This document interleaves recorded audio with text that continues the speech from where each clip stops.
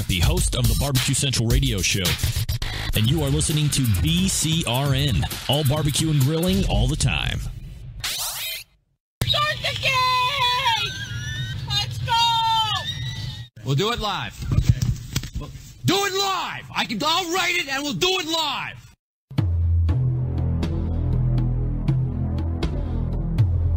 In a world permeated with barbecue websites under the control of tyrannical administrators, there was one man, a one-man army. He broke all the rules. He allowed his members to speak out, give their opinions, and make the website what it is today. Get ready for Greg Rempe and the Barbecue Central Show.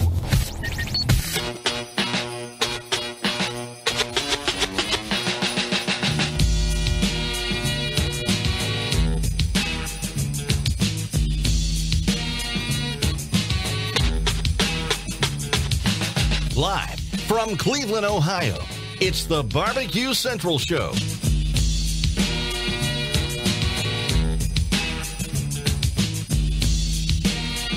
Welcome to the really big Barbecue Central Show.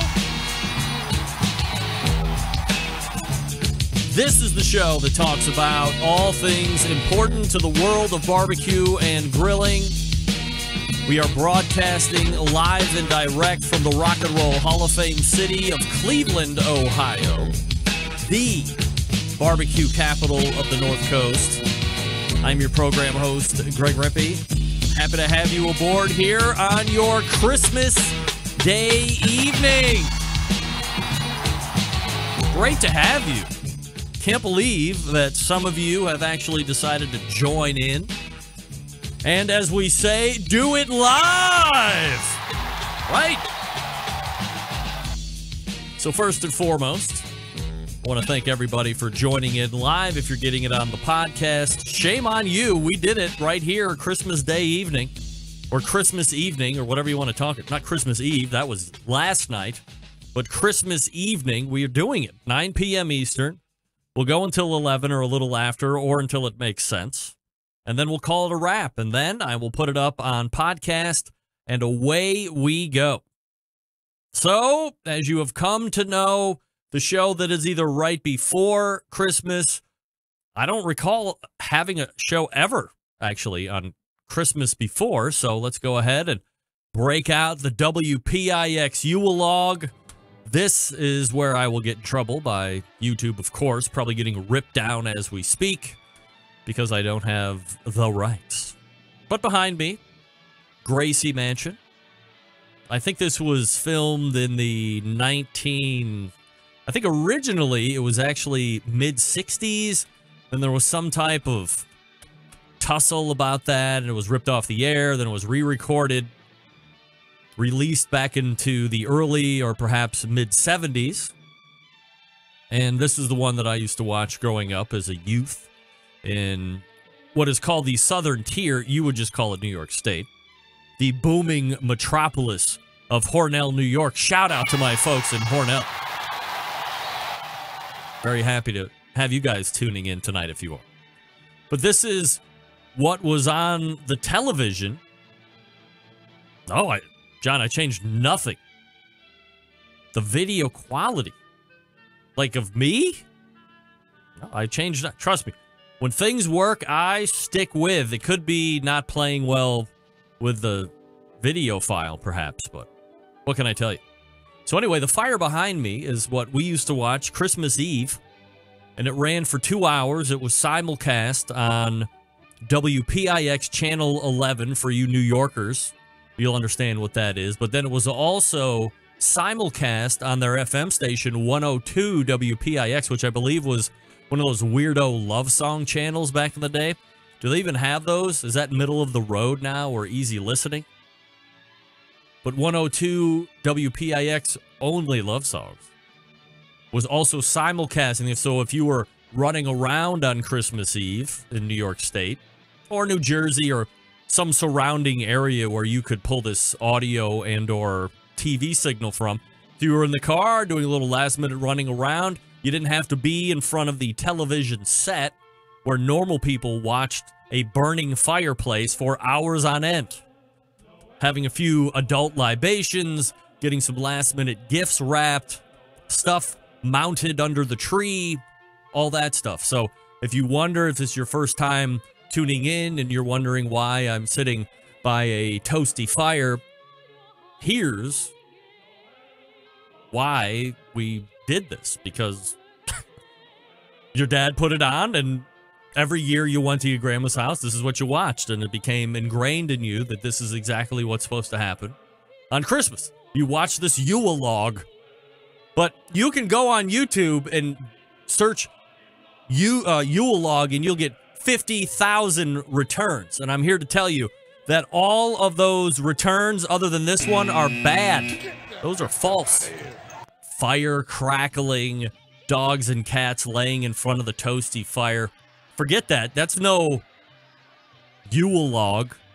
This is the Yule log, with those old classic standards playing in the background, and this great fire that for a span of 2 hours never, ever needed to be replenished or given any more fuel, didn't need to be stoked, never seemed to be burning out at all. So, hey, that's what's great about it's like the magic Yule log. It burns. They had it right at the great burning time. It stayed true over a certain period of time, which happens to be exactly 2 hours. And then who knows, maybe it fell apart right after that. Maybe they knew that because of the certain wood that they were using, and Gracie Mansion drafted a certain way, taking into account all the thermodynamic components, they were able to put together this great fire. So this is what Christmas was for me, Christmas Eve, growing up, watching the Yule log, getting everything ready, all the last preparations, and then running off to bed, hoping Santa didn't pass us by as he was racing across the other street. So there's your Yule log. If you've become accustomed to seeing me talk in front of it, there you go. If you've never seen it before, that's why I'm doing it. You'll see it again next year. Probably won't be on Christmas Day. Again, I don't recall if there has ever been a Christmas Day show. We'll have to go back into the annals for that one, but I believe it's a no. I think I would remember that. That's a pretty long time. We've been over a number of huge days that fall on Tuesday. A lot of voting happens on Tuesdays. A lot of big sports things happen on Tuesdays, but I don't think a major holiday. Maybe there was a July 4th, something like that, but never one like that. This is really, if you're a Christian of some sort, this is kind of the pinnacle high holy day. Not Easter. Maybe, I don't want to get into a religious debate because I really don't know what I'm talking about. But, I mean, look, it's a big commercial, baby Jesus, blah, blah, blah. This is a big event. Getting towards the end of the year, 2018, most rapidly coming to a close. So, I don't know when the next time will... It will happen again, right? Maybe in another 10 years or 11 years or however long I've been doing the show. We will be doing a show live on Christmas night again, but it won't be next year. I can guarantee you that. So enjoy the fire through the rest of this segment, and then let me tell you what's happening for the rest of the show. First and foremost, if you want to jump in on the show tonight, I'm more than happy to have you. It is a free phone call. My Christmas gift to you, as the show is as well. 216-220-0966. If you would like to email the show, you can do that as well. You can get in touch with the show by sending an email to greg@bbqcentralshow.com or on the Twitter and Instagrams at BBQ Central Show. And anything else you want to find out about the show, you can find at the main website, thebbqcentralshow.com. You can also subscribe to the show via podcast. Up at the top right, there's a button called subscribe. If you click that, you'll be able to subscribe through all the various podcast platforms, and the show is widely available on all of them, to include Spotify. I believe Pandora just started rolling out podcasts as well. I don't think I'm listed on that. I'm not sure exactly what the rule of thumb there is on that one, but as soon as I get submitted into that, and if that's your streaming choice, I'll let you know when you can stream the show on Pandora as well. But Spotify has it right now, along with all the other most popular platforms. In lieu of any of that, if you're just an emailer and that's what you really like, you can subscribe to the show on email. You will get alerted, believe it or not. So That's how you can find the show. This is a special show. There was a really good chance that there was going to be a run of 2 weeks where it was going to be best of because of the holidays that fell on Tuesday. This is Christmas. Next Tuesday will be New Year's Day.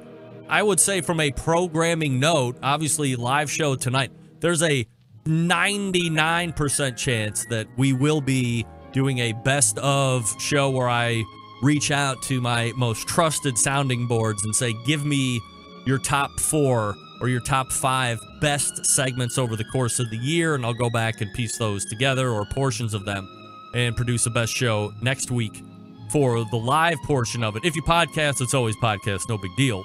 But just to put a feeler out there, the possibility of a live show certainly is there, but the odds are stacked against at the moment. And it will be a best of show. But tonight, it's live, local, and late breaking.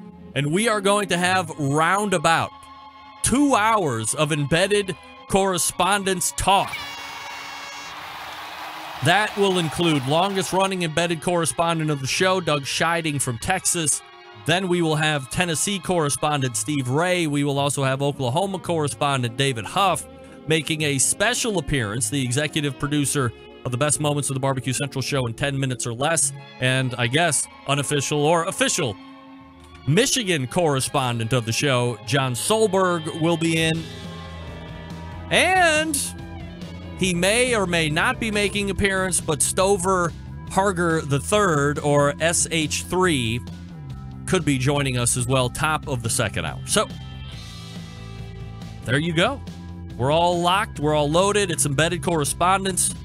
So if you don't agree with something that they are saying, or you want to jump in with your own take, get it to me through email, or feel free to call in on the show, 216-220-0966. I'll mix you in, I promise.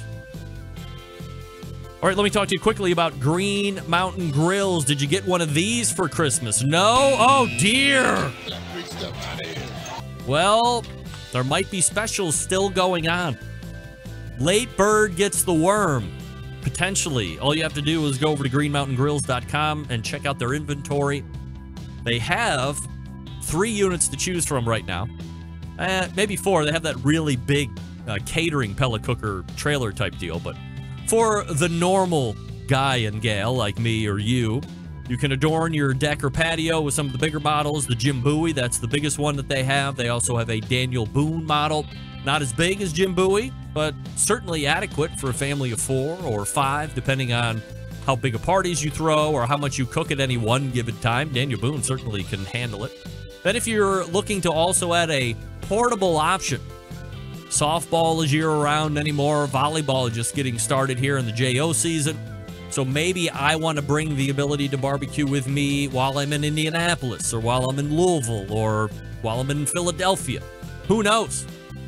The Davy Crockett is right up my alley, totally portable, 100% wood pellet fired, so I know I'm going to get that great smoke flavor that I've become accustomed to on the bigger units. But this one can go with me, and if I don't have access to a traditional power outlet, I can just go ahead and plug it in through the 12-volt adapter in my car.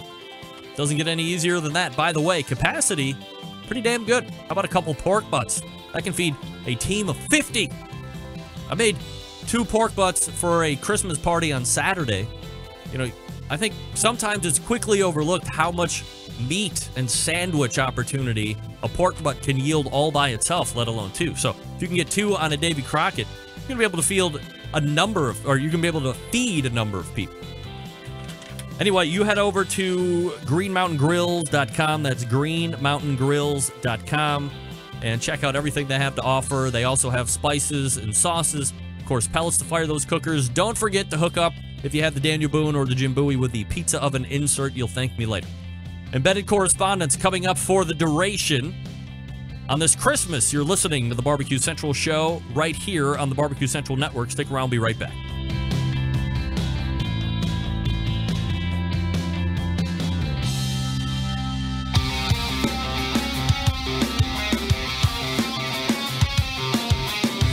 Broadcasting live from the Barbecue Central Show studios in Cleveland, Ohio. You're listening to the Barbecue Central Show Once again, here's your host, Greg Rempe. All right, welcome back. This portion of the show is being brought to you by Butcher's Barbecue, makers of award-winning injections, marinades, rubs, seasonings, barbecue sauces, grilling oils. All the Butcher Barbecue products tested on the competition circuit as well as in backyards. Be the pitmaster of your neighborhood. Visit butcherbbq.com to stock up right this very instant. Don't even wait. All right, as promised, it is the Christmas edition of the Embedded Correspondent, so we race on over and welcome each and every Embedded Correspondent into the show. We have, at least on my monitor, Doug Scheiding top right. We have Steve Ray top left. We have the gentleman from Michigan bottom left, John Solberg, and a guy with a stogie in his mouth. That is David Huff from Oklahoma. Doug, you're under a shroud of cloud. Is everything okay over there? You have a Traeger fired up in your living room? Yeah, everything's fine. No, everything is not fine. What is going on? Hold on. That's better. Somebody else say something real quick. Anybody? That's better. Okay. No. Hold on a second. I have, here we go. I had the anonymity thing on. Sorry about that, boys. All right. Try again, Doug. I'm here. Hey, all right. Anybody else hear how that sounded? No? Okay. All right, so here we go. It's a Christmas edition. First and foremost, I want to thank each and every one of you gents for, I guess, really, I was going to dump the next 2 weeks of shows. I believe Steve Ray is kind of the cheerleader of having a Christmas show. Steve, what was the idea of having a show on Christmas Day night? My Christmas ends around 9:45 a.m. That early? Yes. We have one teenager at home. Okay. The other children come over, maybe at 12 and 1. We exchange presents. They take the loot. They're out of here. And we've got nothing to do. I mean, we literally watched 5 movies today. What was the best movie you watched today? The Bruce Willis one, Die Hard. Oh, not a Christmas movie, but okay. It is Christmas. But okay, here we go. Let's get right into it. It was at Christmas time. Let's quickly go around the panel. Doug, is Die Hard a Christmas movie? Yes or no? No. David Huff, yes or no? Absolutely. Okay. And John Solberg, you are the tiebreaker. Die Hard, a Christmas movie? Yes or no? No. Oh, okay. Then we win. The no's win. Thank goodness. So let me quickly then go through this movie. I'm trying to see if I had this up to even talk about. And I know the answers to this one from the 2 that just got shot down. But Trading Places, which, by the way, is one of the best movies ever on the face of the earth. But I find that to be a Christmas movie. Steve Ray, Christmas movie, yes or no? No. Okay, I think John Solberg has a new soundbite. Doug, yes or no? Christmas movie? I'll go yes on that one. Of course. David Huff, yes or no? Christmas movie? If Die Hard is, that one has to be too. Okay, and John Solberg, yes or no? Christmas movie? No. Okay, well, at least John's consistent. I, of course, live in hypocrisy, which I love to do. Doug, why do you think one is more a Christmas movie than the other? Doug? Well, number one, I think Christmas is about miracles, and that Trading Places is about miracles of those 2 trading places and stuff. So I'm with you on that.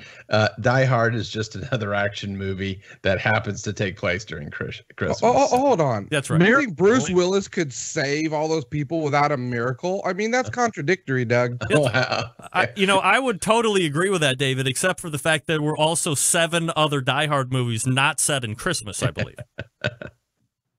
And those weren't a Christmas movie, just to be clear. It's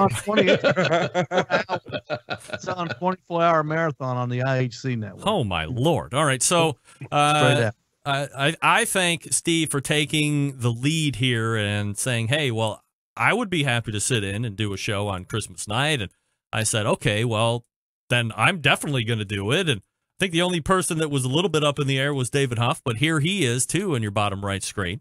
So the The standard crew is here, plus one, which is the executive producer of the Best Moments of the Barbecue Central Show in 10 minutes or less, and the official Michigan correspondent for the Barbecue Central Show. Well, I guess that's official for you. Look at you. Merry Christmas to you, John. Thank you very much. Thank you. Let's start some debate topics, well, not debate yet, but let's quickly go around the panel again. It was Christmas. I don't know if everybody celebrates Christmas here on this panel. I don't want to make any assumptions, but if you don't, go ahead and say you don't if you want. But best Christmas present of the day, David Huff. Well, I didn't get it today. I got it a little early, but it was my Christmas gift right here. It's a glass that got engraved Huff Daddy's Backyard Cigar Lounge, and it's got a placeholder to hold my cigar while I drink whiskey. Best gift so far. That's handy. Wow. Does that work really well? It's a little difficult to drink out of, but the rest of it works well. It holds the cigar, and I even see, you can. So you're probably taking the cigar out while you're drinking it, and then otherwise you're just kind of putting the cigar that's lit in there to hold it otherwise. Yeah, I think it's to avoid having to set your cigar on the ashtray and maybe having some other yahoo that you're smoking a cigar with pick up the wrong stogie and, smoke yours. Are you a big smoker, a big cigar smoker, David? Well, as long as my health insurance guys aren't listening, I do enjoy smoke a cigar every now and then. Usually if I'm doing a long cook, I like to smoke a cigar while I wait for the grill to come up to temp. And are you one of those guys that likes to produce the biggest ash possible before you lend it off into the tray of some sort? So my rule of thumb is you let the ash fall when it's ready to fall. If it falls early, I'm not upset about it, but you don't want to go tapping the cigar to knock the ash off. You let it do it on its own. What happens? I just don't like to tap the cigar and damage the cigar or it's a pretty robust piece of equipment, right? I mean, the cigar is pretty robust. Well, yeah, but there's lots if you go to knock it off before it's ready, you'll get what I call a cone, to where the end of it in the middle is actually burning to where it tapers down, and then it doesn't burn evenly. There's a couple other cigar tricks, by the way. If you're smoking a cigar and you get down to where it's too short and it gets real hot to smoke, blow through the cigar, clear out all the carbon that's built up in the cigar, and then when you pull it in, it'll be cool, just like when you first started smoking it. So if it gets down too short and burns, blow through the cigar. Just a little tip. All right, now, are you an inhaler, or do you hold it in your mouth to savor and then puke it out? Yeah, puke it out. I don't like to inhale it. That's pretty robust smoke. I don't want it going into my lungs. All right, let's quickly go around the table here. Steven, are you a cigar smoker, yes or no? No, I liked when David said you blow the carbon out that normally goes into your lungs. Blow it out. That's great. Doug, are you a cigar smoker, yes or no?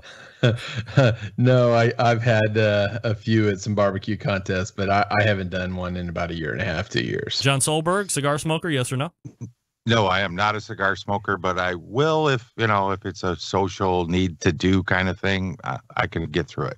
All right. Great information there, Dave. We might have you on as a special cigar expert in case that ever rears its head in 2019. I had no idea that blowing out of a cigar made it cooler before you re-smoked it.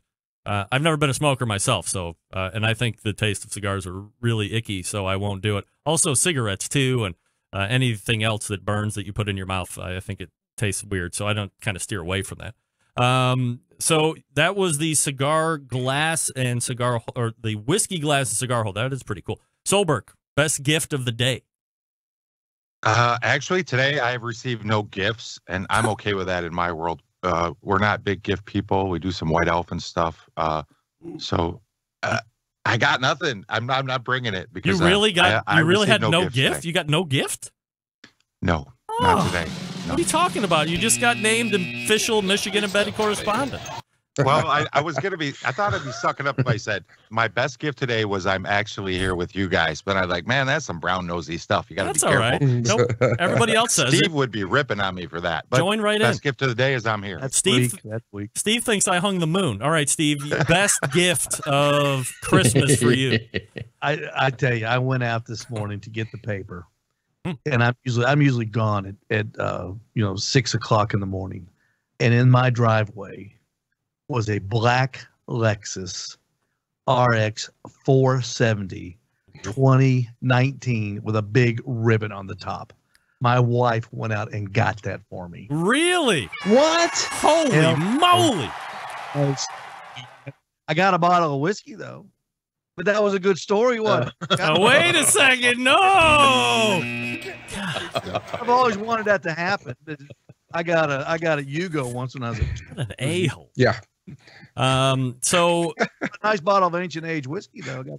I've often wondered if you're in a relationship and one or the other partner comes back home with a motor vehicle.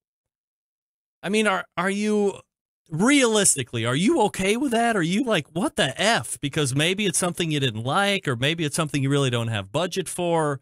I mean, are you, Steve, are you okay if your wife goes out and just buys a car and sticks it in the driveway for you? For me, she wouldn't do that. She might for her. I got no problem with that. I'm paying for it anyway, but she didn't have any credit. She didn't have a job. Oh, okay. All right. Good to know. Mrs. Ray, sorry. What about you, Doug? Like, would that be a weird thing? Do you think your wife would buy you a car and stick it in the driveway with a bow on it? No, I've done the same for her actually. When she was she graduated with a master's in social work, and for her graduation present and at our holiday party, I actually had a friend pull up the car and brought the car out to the front door, and it was an Infiniti G35 Coupe, which was a lot better than the Foresters she was looking at as well. So I preempted that and got the G. What about you, David? Would you guys be at a moment of discontent if you found a new car in the driveway? Yeah, this might sound hypocritical, but I would be upset if my wife did that for me, but I think it'd be pretty cool if I did that for her. So is that a sexist thing, or is that a money thing, or what? Is that a man versus a woman thing? Chivalrous? No, not necessarily. It's just I would feel bad if she spent that kind of money on me, but then I'm okay spending that kind of money on her. Oh, you're in love. That's what that is. What about you, Solberg? I'm just scared. I would have an issue with it. Yeah. I'm like, it's a major investment. A car today of any caliber is more than my first home. It's something that needs to be discussed. Yeah. Agreed. Yeah, I agree with that too. So, all right. So where did we leave off here? Doug, best Christmas gift of this Christmas? This Christmas. Yes. The best Christmas gift I get was for my father. This is a slate serving platter. Wow. With my last name engraved on it. And the funny thing is he said that this was the fourth one he had to receive because the other three were broken when they came. No way. Yes. Oh, yes. no. So he said, luckily he did it a month or so ago. But yeah, that was my best gift that I got. So That's I cool, love Doug. this. I like that. Thank you. So how are you going to use that? Is that just going to be a showpiece, or are you really going to put meat on that and slice it and care for it? Yeah, I'm gonna squeeze meat and post it on Instagram. Oh dear! And use that as my serving tray background. Wow. Be a juicy tray. Exactly. I mean, are you really going to use it or no? Oh yeah, I'll use it. Absolutely. Really? Okay. What kind of a care is that? You just wash it off, and can you soap that, or is it Oh porous? yeah, sure, sure. I have no idea. I've never had anything slate before in my life. It's probably like cast iron. So yeah, I'll probably just oil it down and then use it after that. But yeah, you can just, heck, we had a cheese tray tonight. I thought about using it for that. Yeah. All right. Steve Ray, last on the questions list for best. Oh, wait. No. You got the car, right? Yeah, you did. We left off with Doug getting his wife a Infiniti G Series car to pull up in front of orphanages. Yeah. As a social worker. Yeah. So let's see. Let me quickly go through my mental inventory. My best gift goes between the power washer that I got, which was totally unexpected, and the deep fryer, which I immediately pressed into service tonight just to see how well it worked. Oh, dear. Vacillating. I think overall the winner is going to end up being that power washer for me.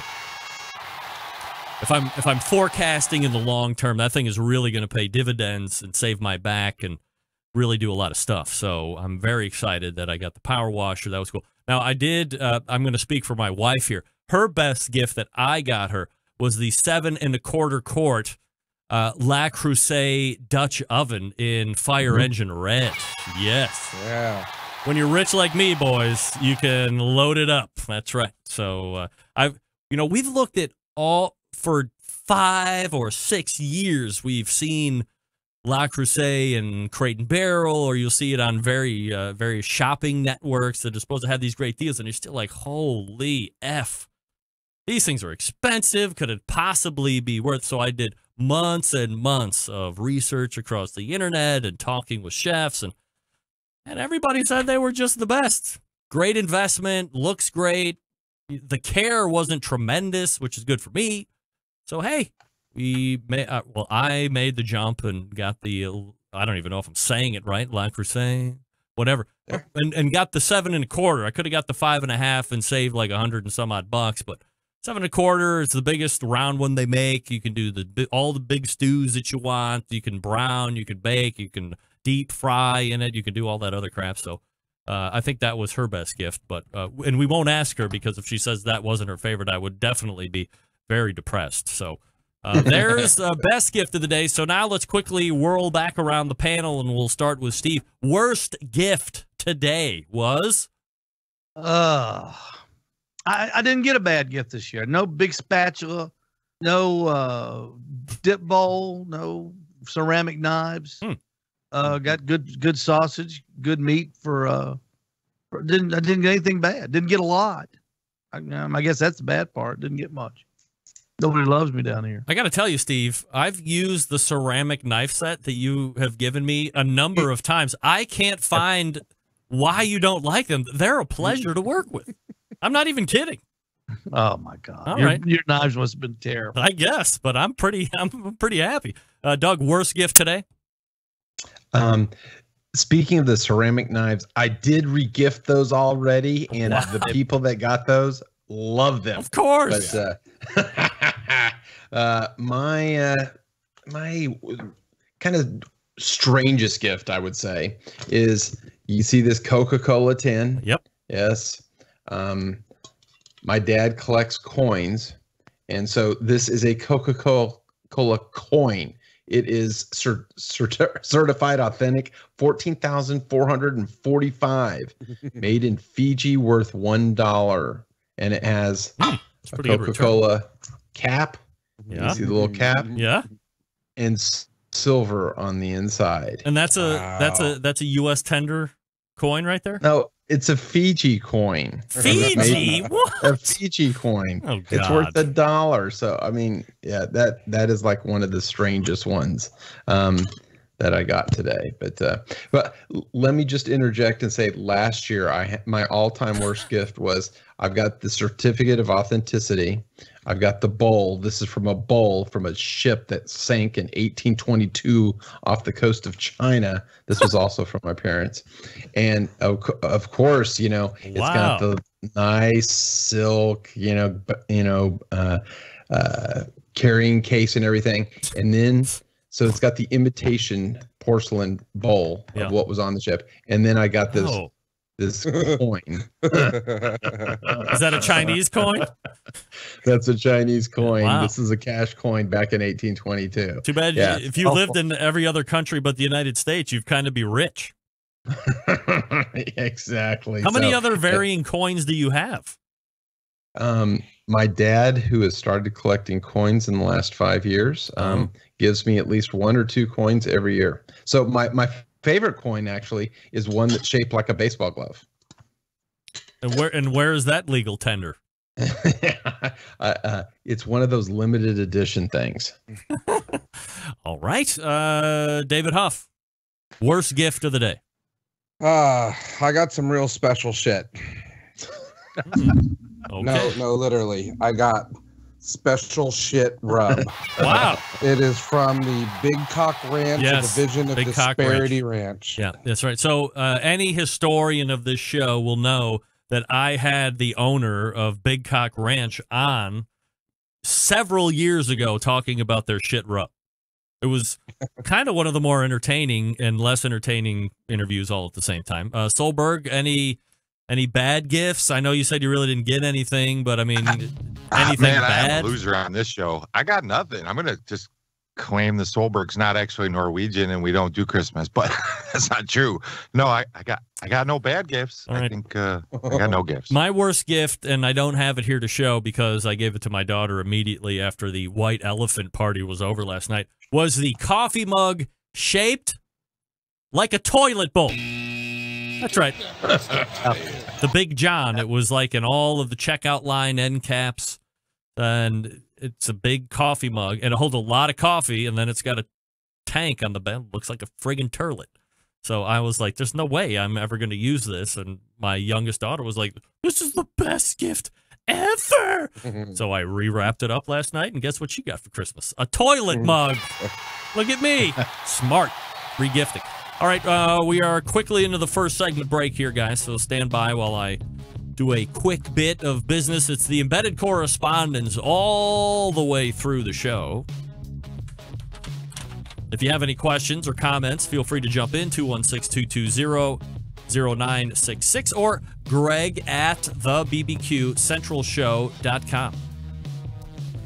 All right, let me talk to you quickly about Cook Shack, manufacturers of smoker ovens for barbecue lovers with any amount of experience, whether you barbecue in the backyard, on the competition circuit, or in a 5-star dining facility. Cook Shack has the units that will do the job, and with a full line of barbecue sauces, spices, pellets, and wood chunks, it's the perfect one-stop shop. Cook Shack strives to be your barbecue resource center by offering cooking classes, online recipes, how-to videos, 2 blogs, Smoke and Grilling 101s, and a video cooking classroom. Check out their website at cookshack.com or follow them on Instagram, Facebook, YouTube, Twitter, or Pinterest.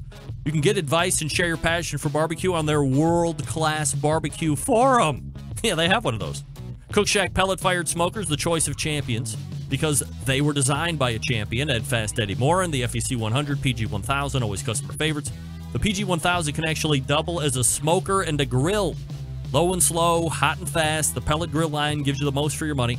Cook Shack residential electric smokers, which I have one, #1 smoker in the industry. High quality means high durability and versatility. Anything you can cook in your oven, you can make in a Cook Shack. Passion and dedication drives Cook Shack's manufacturing, with quality always being at the forefront. Get the best in barbecue since 1962. Call 800-423-0698 or visit cookshack.com. Stick around. We'll be right back. You're listening to the Barbecue Central Show.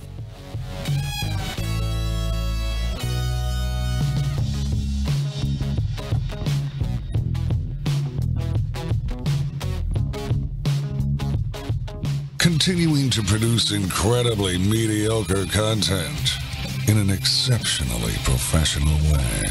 You're listening and watching the Barbecue Central Show.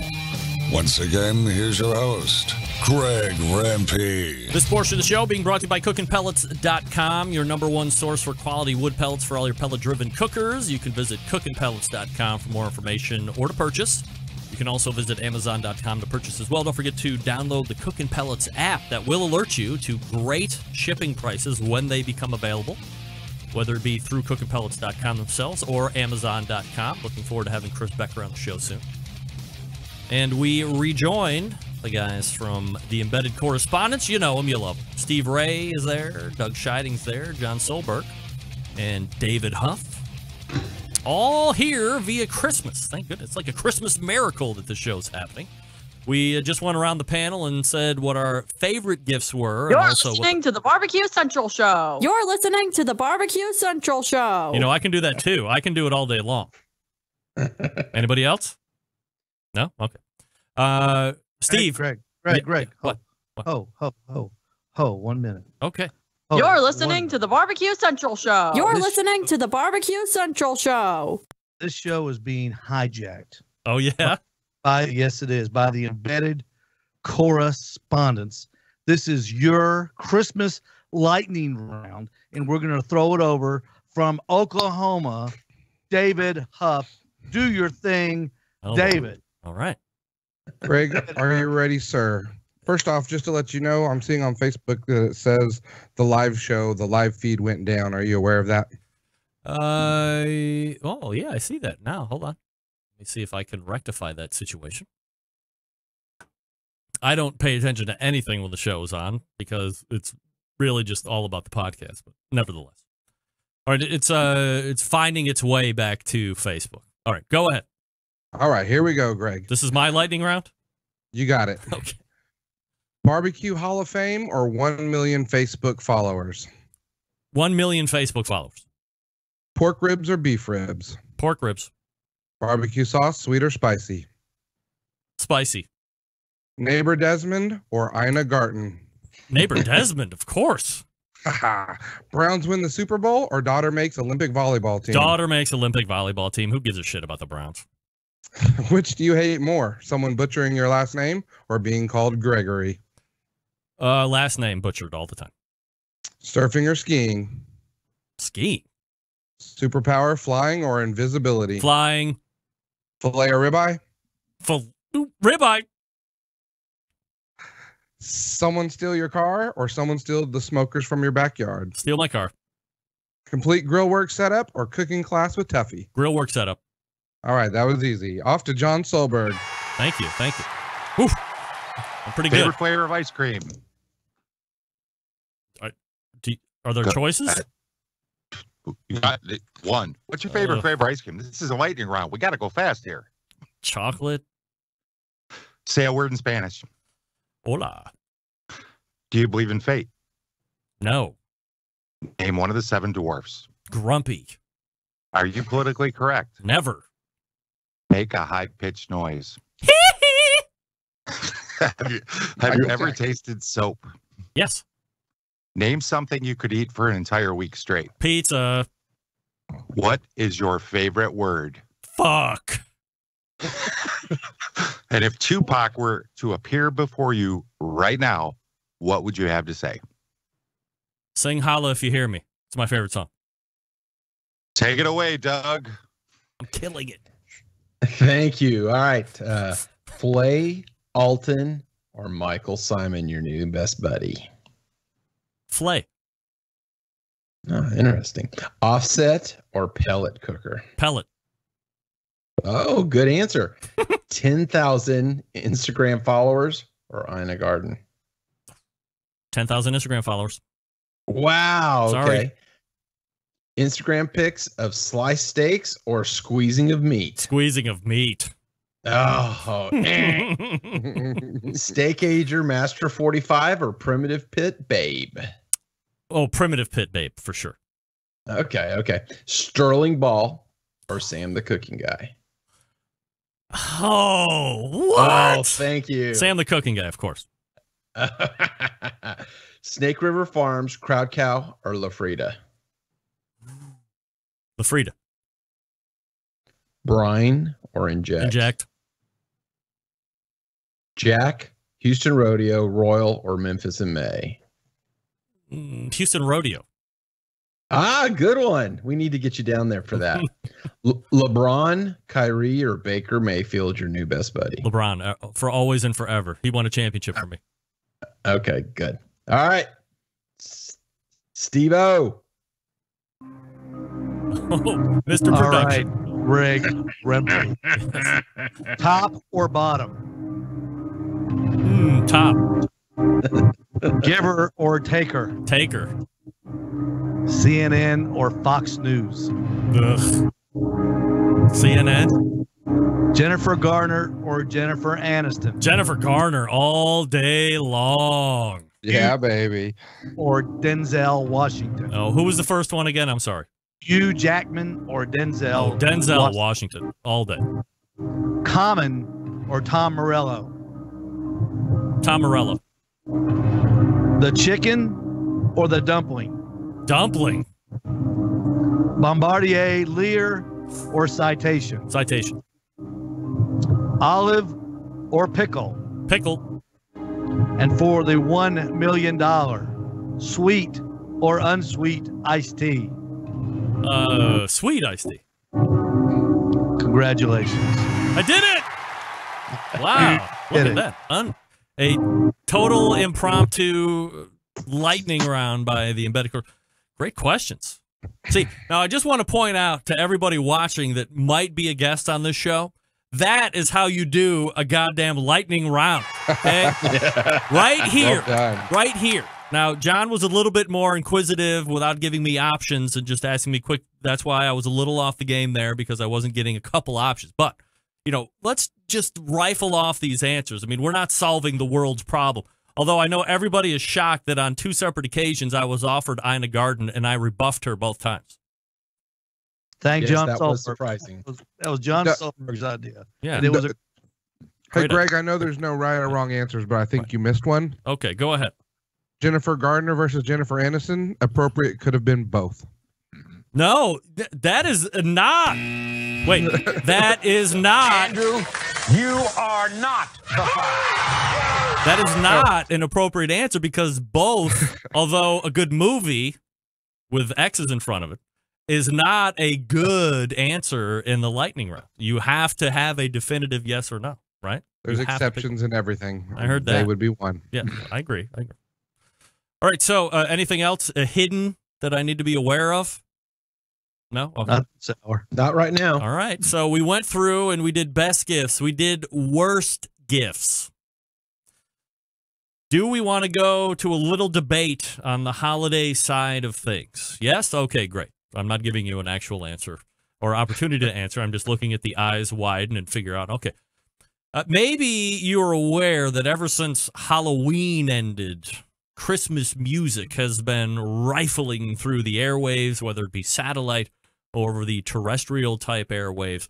And there has been a little bit of a run amok with one particular song called Baby, It's Cold Outside. So much so that a local radio station here in Cleveland pulled it off the air, saying that that song was a little rapey and that it was giving the male seemed to be forcing himself and the lady was not being able to be let go. And that, of course, spawned some really neat viral YouTube answer videos with Baby Just Go Outside. I don't know if anybody saw that or not.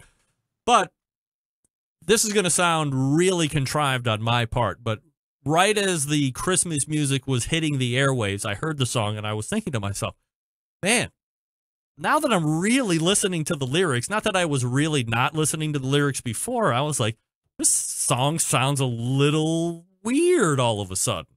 Now, a year ago and 5 years ago and 10 years ago, I never would have thought that. But given the whole Me Too movement and the top people in most of the entertainment world, some news people world, other famous people getting caught up in sexual misconduct and all of this stuff for the last 12 months or so. Now when I'm hearing the song, I'm thinking now I didn't think it would ever get to the point where it might get ripped off the air, but knowing what we know and seeing what we've seen over the last 12 months, a long way to get here. Steve Ray, do you have a problem with the song Baby It's Cold Outside? Is that something that has rapey undertones and should it be pulled off the air?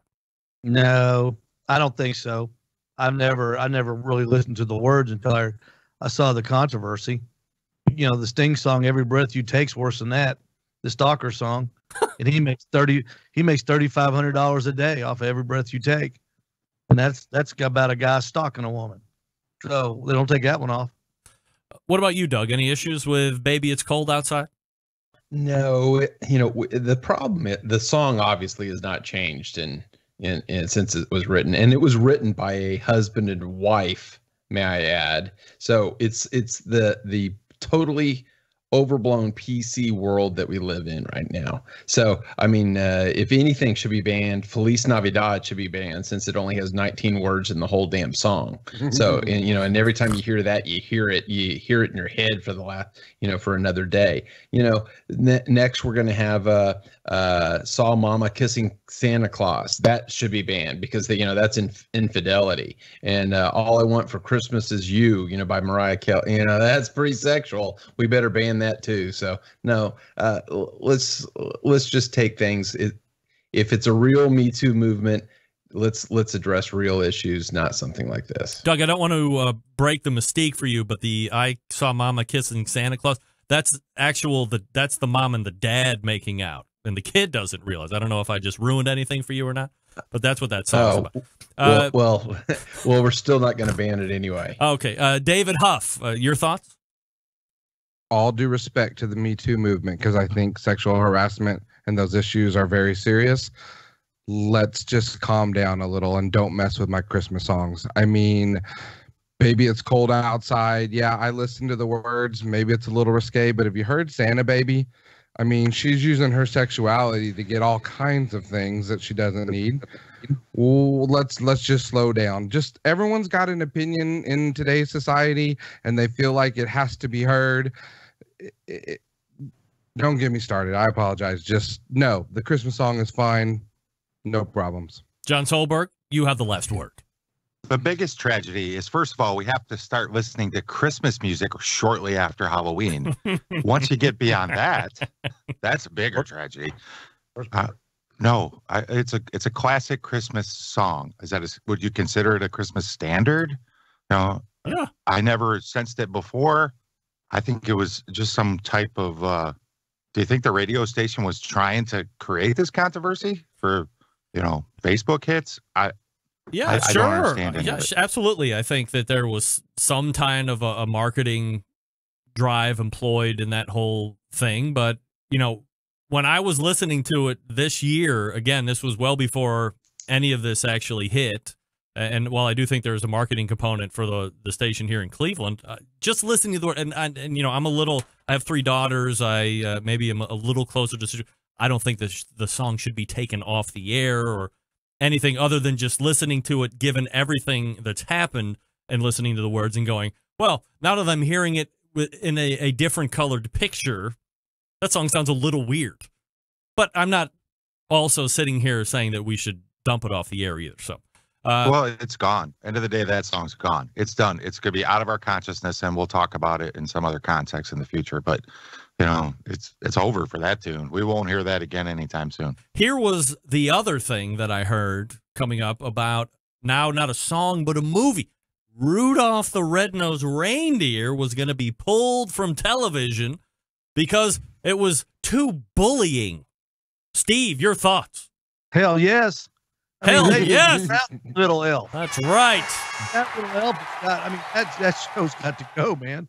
I mean, I was that little elf when I was a child. You wanted to be a dentist? I wanted to be a dentist, and I was picked on, and the abominable snowman stalked me, and God only knows if he'd have caught me. That's got to go. And Frosty the Snowman, God almighty, running around with no clothes on, talking to kids.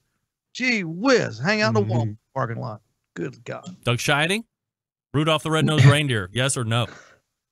You gotta leave it. It's. I looked it up. It's the most beloved Christmas movie. 83% say it's a good movie. So it's the Jackie Robinson of Christmas movies, because it's about being different than the other reindeer, and being the leader of the group and being successful, etc. So I think it's more about diversity coming through, and all of us being as one together, as compared to being bullied and should be banned. David Huff. Rudolph the Red-Nosed Reindeer is not the problem. The oversensitivity of America is the problem. Leave the Christmas movie. John Solberg.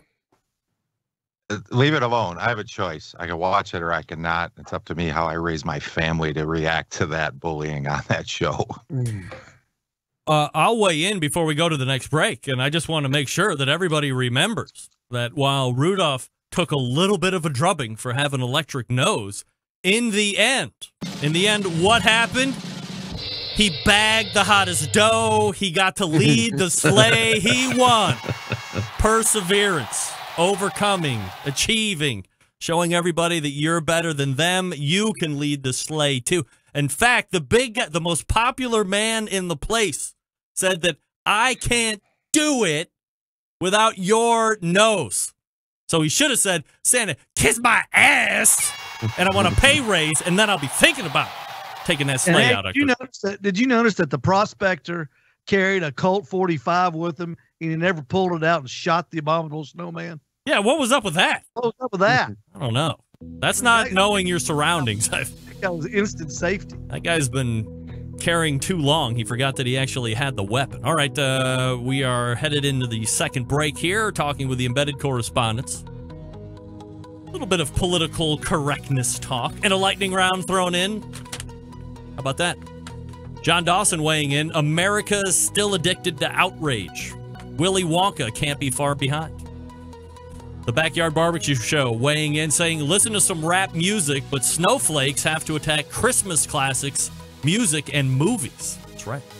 Somebody, when we come back, somebody's going to have to explain to me what a snowflake is. I hear that term all the time. I don't know if it's good or bad. Or I want to see if I'm one, I guess, is what I'm really trying to say.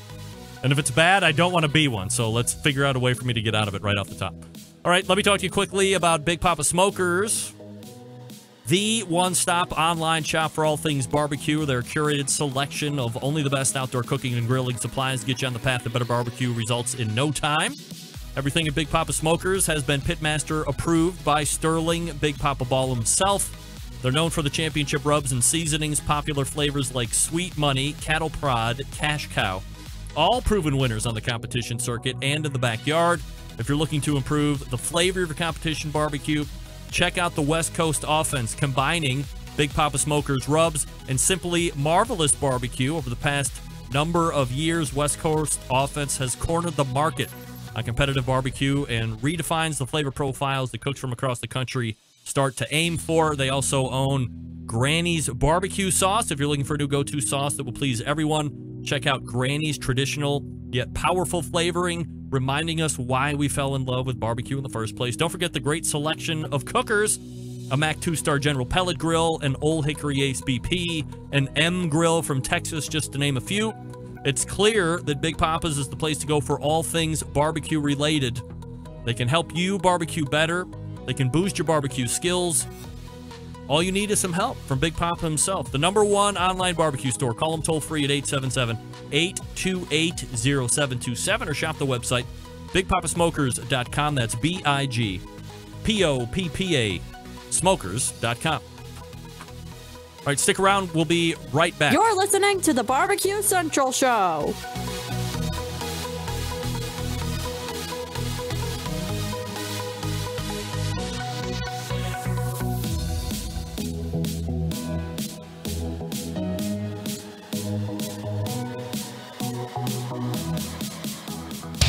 Big name interviews, advice on cooking brisket and ribs, and the only host willing to share his honest opinion on all things important in the world of barbecue.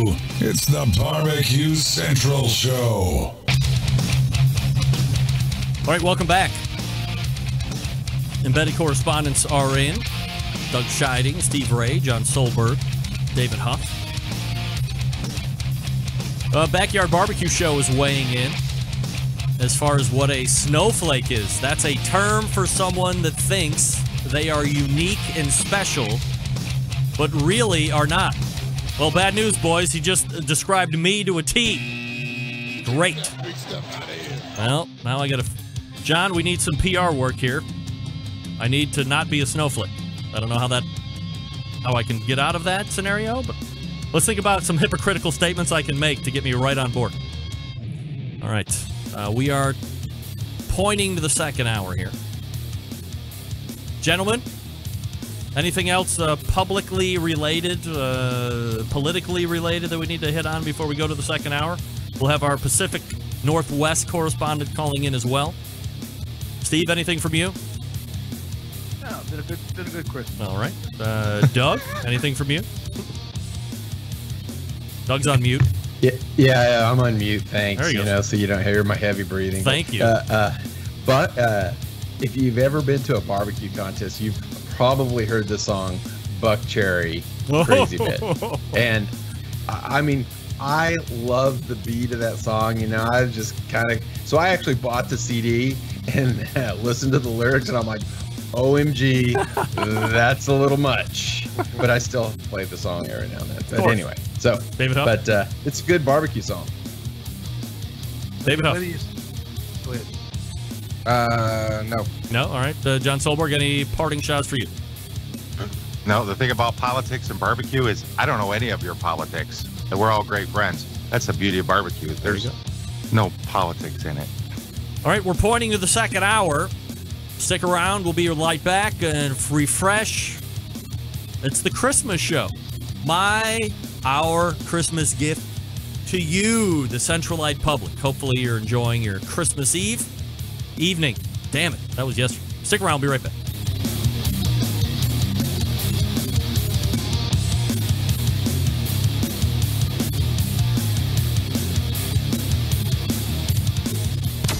Hey, what's up? This is JM, host of the Celebrity Grill podcast on iTunes, and you're listening to the Barbecue Central Radio Network. All barbecue and grilling, all the time. Happy to have you aboard here for the really big barbecue show. Boing. We cook because we have to, and we grill because we want to. Hit me! Fine, how you doing? You have a great show. I'm a big fan. Boing. So what seems to be the problem here? This man looks like he's dead and he's in the crackle. Charbono! It's all about the Charbono, dude! Succulent fish. What? He ate 54 wieners. Oh, listen, Lavernius, shut your face. I'm shaking like a dog shit peach seeds. We have top men working on it right now. Top men.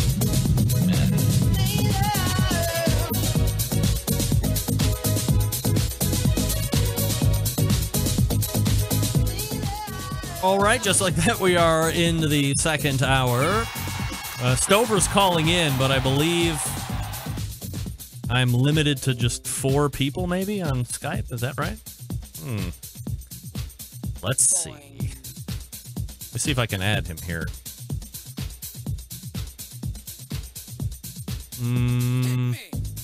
Okay. Add. All right. Let's see what happens here. I have no idea. He might be getting called. Let's see what happens. Let's all stand by. Stover? No, not there yet. Stover. Hello? No, all right. No, can't hear him. It's not there. Let me try one more time. Go to the...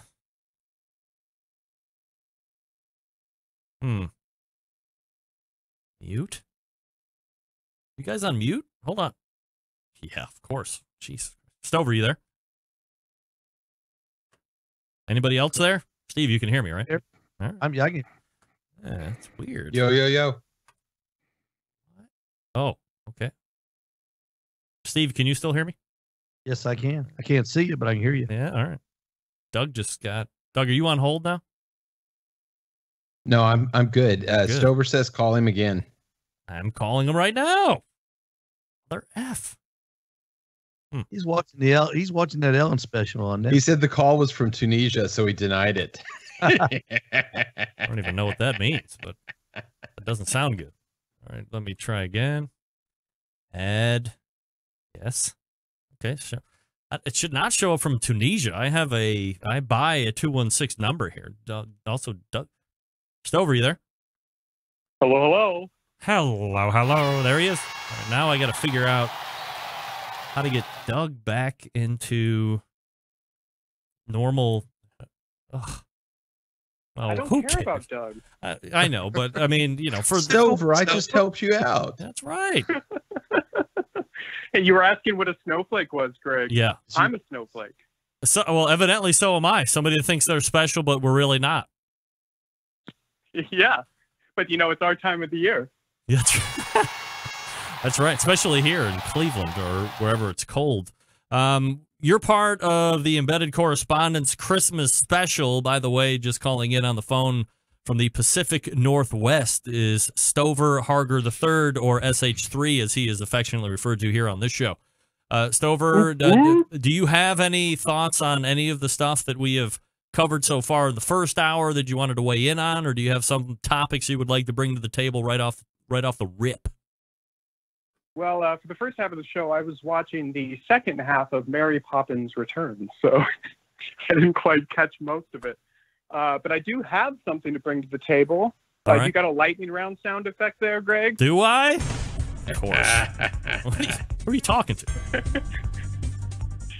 This is a very original segment I'm bringing to the table here, and I'm going to hit you with the lightning round coming at you. First question, Greg. Yep. Would you rather eat oatmeal cookies or die in a chimney? Eat oatmeal cookies. All right. Okay. Next question. Would you rather open fun presents or die by choking on reindeer dung? Choking on reindeer dung. Okay. Last question. Would you rather enjoy a pleasant evening with family or be eaten by the Grinch? Oh, eaten by the Grinch, of course, just for the shock value alone. Of course. Are you kidding me? All right. Yeah. Well, that was my segment. That's it? Do you want to do a talk out now? I have the talk out music up. All right. You've been listening to Stover's Lightning Round, the most original segment ever in the history of barbecue podcasting. I mean shows, or is it a podcast? I'm out. The best music, by the way. Hey, I'm still here, Greg. I know. I could just listen to that show all day. The electronic clapping in that song is just unbelievably well placed. So, Stover, how was your Christmas? My Christmas is great. It's still going on. I'm 3 hours ahead from you. Yeah, that's right. So, I'm not wine deep like the rest of the boys. Best Christmas gift? Oh, check this out, Greg. And the rest of the guys are going to like this. I got my very first meat grinder. Isn't that that app that oh wait, meat grinder, never mind, sorry. I'm gonna grind up that brisket. Worst gift of the day. Well, considering I'm in my mom's guest bedroom on the phone right now, I'm not going to call out any gifts I received from my family or loved ones. Yeah, smart man. All right. I'm a delicate snowflake, Greg. I heard that. So am I. So, all right, let's get back into some more topics that we can banter back and forth about. Let's start with you, Stover, since you're calling in for the segment here. There's been a lot of talk over the last couple of years about sous vide. We saw in 2017, I thought it was really starting to take off, and it was, at least in the beginning of the year to mid-year, really trending up. And then I think by the end of the year, I had called for its trend down or actually out by the end of 2017. Not out by any stretch of the imagination. It's probably found its life footing at this point. I don't think it's going to go up or down any more than it is without some type of a major game changer, which for what it is, I don't know how much more you could change it. It's already on its own app. You can control it through a phone. That's pretty much where your life expectancy is going to be at now. So are you a sous vide for or a sous vide against a barbecue and or grilling or just in general, Stover? I'm never going to besmirch another foodie trend because, I'll never put it past myself to try something. But I think it is a trend. It's fashionable to use a word that no one else understands. I get this. It's fun. However, when it comes to equipment, I don't have any counter space. I don't want another piece of something in my house. We've already figured out how to cook these things. Why do we keep needing to be tinkering, Plus, it's a little too close to simmering for me. Like Doug, cooking in water. Doug, are we for or against sous vide? I'm for sous vide, and I am actually really surprised it hasn't taken off more than it has because a lot of people don't, like Stover says, they don't know what the hell it is. And, and as we talked about in last month in terms of heating up barbecue and things like that. So my wife actually got me some reusable sous vide bags that I can put barbecue in, and you can reuse these bags to heat up. So she actually is encouraging me to use my sous vide machine a little more. Steve Ray, yes or no? For or against? I am for sous vide if you want to cook at home and prepare it that way. Or I know a lot of chefs use it to really to cook a lot of steaks if they're like a banquet. But I think they need to outlaw them at competitions. I know they're legal at Steak Cook-Off Association. I don't know if the new KCBS steak contest will make them legal, but I think they need to be ruled illegal at those. And let's put the steaks back on the grill where they belong in competition. Why? If there's rules that say by any means necessary, then what do you care? I just don't think it shows a talent. You throw a steak in a plastic bag, you set the water at 135 degrees, and you let it sit there, and then you pull it out, and then you brown it on both sides. You turn it in. Whoop-de-doo. That's cooking. What are you talking about? Who said that? Would you heat something up and make it taste good? I just don't think you ought to do it in a competition. I'm not down at it if you want to do it at your house. If you're too lazy to do a whole steak out there on the grill, don't bring it to my competition. It won't be in my competition this year. 3 guys did it last year in my competition. So came in first, second, and third. Yeah, so they're not going to be able to participate in your competition, is what you're saying, or they're going to have to learn how to do it on a grill. You get to learn to do it on your PK. Wow, like a pan. That's pretty snobbish of you, Steve. David from Oklahoma, what do you think? Oh, he's conflicted. Wow. I'm about to throw up, but I have to say I agree with Steve on something. Atta baby. I agree with him on the competition. If you're heating it up, anyone can set a dial and throw some rub on it. As far as sous vide in general, I am for sous vide for certain things. Warming up barbecue, definitely. I warm up brisket that I've pre-cooked in the sous vide, and it retains a lot of moisture. It's fantastic. Fish and poultry for sure. If you want to get precise on cooking to the right temperature, you don't have to cook it up to 165 to be safe. You can cook it to 150 and leave it there for amount of time, kill all the pathogens and bacteria, and have a much more tender and juicy poultry. But actually, believe it or not, for red meat, I'm not a big fan of sous vide. I think there are certain things that need the grill flavor from the beginning, and I do not like sous vide for my steaks. All right, so stand by John and stand by me, because we both have sous vide thoughts here. I'm sure I don't want to speak for John, but I'm sure he's got a thought or two. Sous vide. So stand by, Stover. You stand by too. I want to talk to you quickly about the folks over at the Barbecue Guru. Longest running sponsor of the show, always believing that outdoor cooking should be easy, because it can be. Especially with the Monolith Barbecue Guru Edition grill.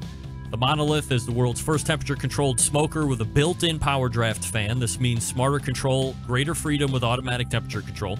Easily choose your cooking time, temperature, and let the Monolith do the work of a sous chef or a barbecue pit master. With minimal effort, you now have oven-like precision at the grill, and you can serve the tastiest, juiciest meals each and every time. Here's the deal. I tell you each and every week, if you already have an automatic pit temperature controller from the Barbecue Guru and you order a Monolith, because the fan is already built in, you don't have to buy a new controller. Don't worry. You can take your current controller, hook it up to the fan, you're off and running. If you want to upgrade that technology, certainly more than welcome to do that at that point. If you have any questions, give them a call, 800-288-GURU. That's 800-288-GURU. Or you can visit the website, bbqguru.com. If you have any questions, make sure you call them. They'll make sure you're up and running right out of the box. We are back with more Embedded Correspondence Holiday Edition. Stick around, we'll be right back. You're listening to the Barbecue Central Show.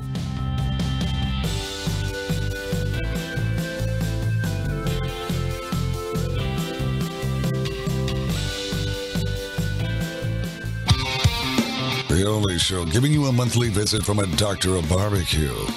A man actually named Meathead. The author of a barbecue Bible. Bloggers, reviewers, competitors, and manufacturers by the dozens. It's the Barbecue Central Show. Once again, here's your host, Greg Rempe. If you are cooking and supporting Smithfield, you need to go over to SmokingWithSmithfield.com and sign up for their Committed Cooks program, or at least see if there are spots left. I think for $20 or $25, you get over a couple $100 worth of Smithfield swag sent back in return. Again, that's SmokingWithSmithfield.com. If you are cooking with their products, you want to also head back there, because you can submit your first place winnings in ribs and pork through that website as well.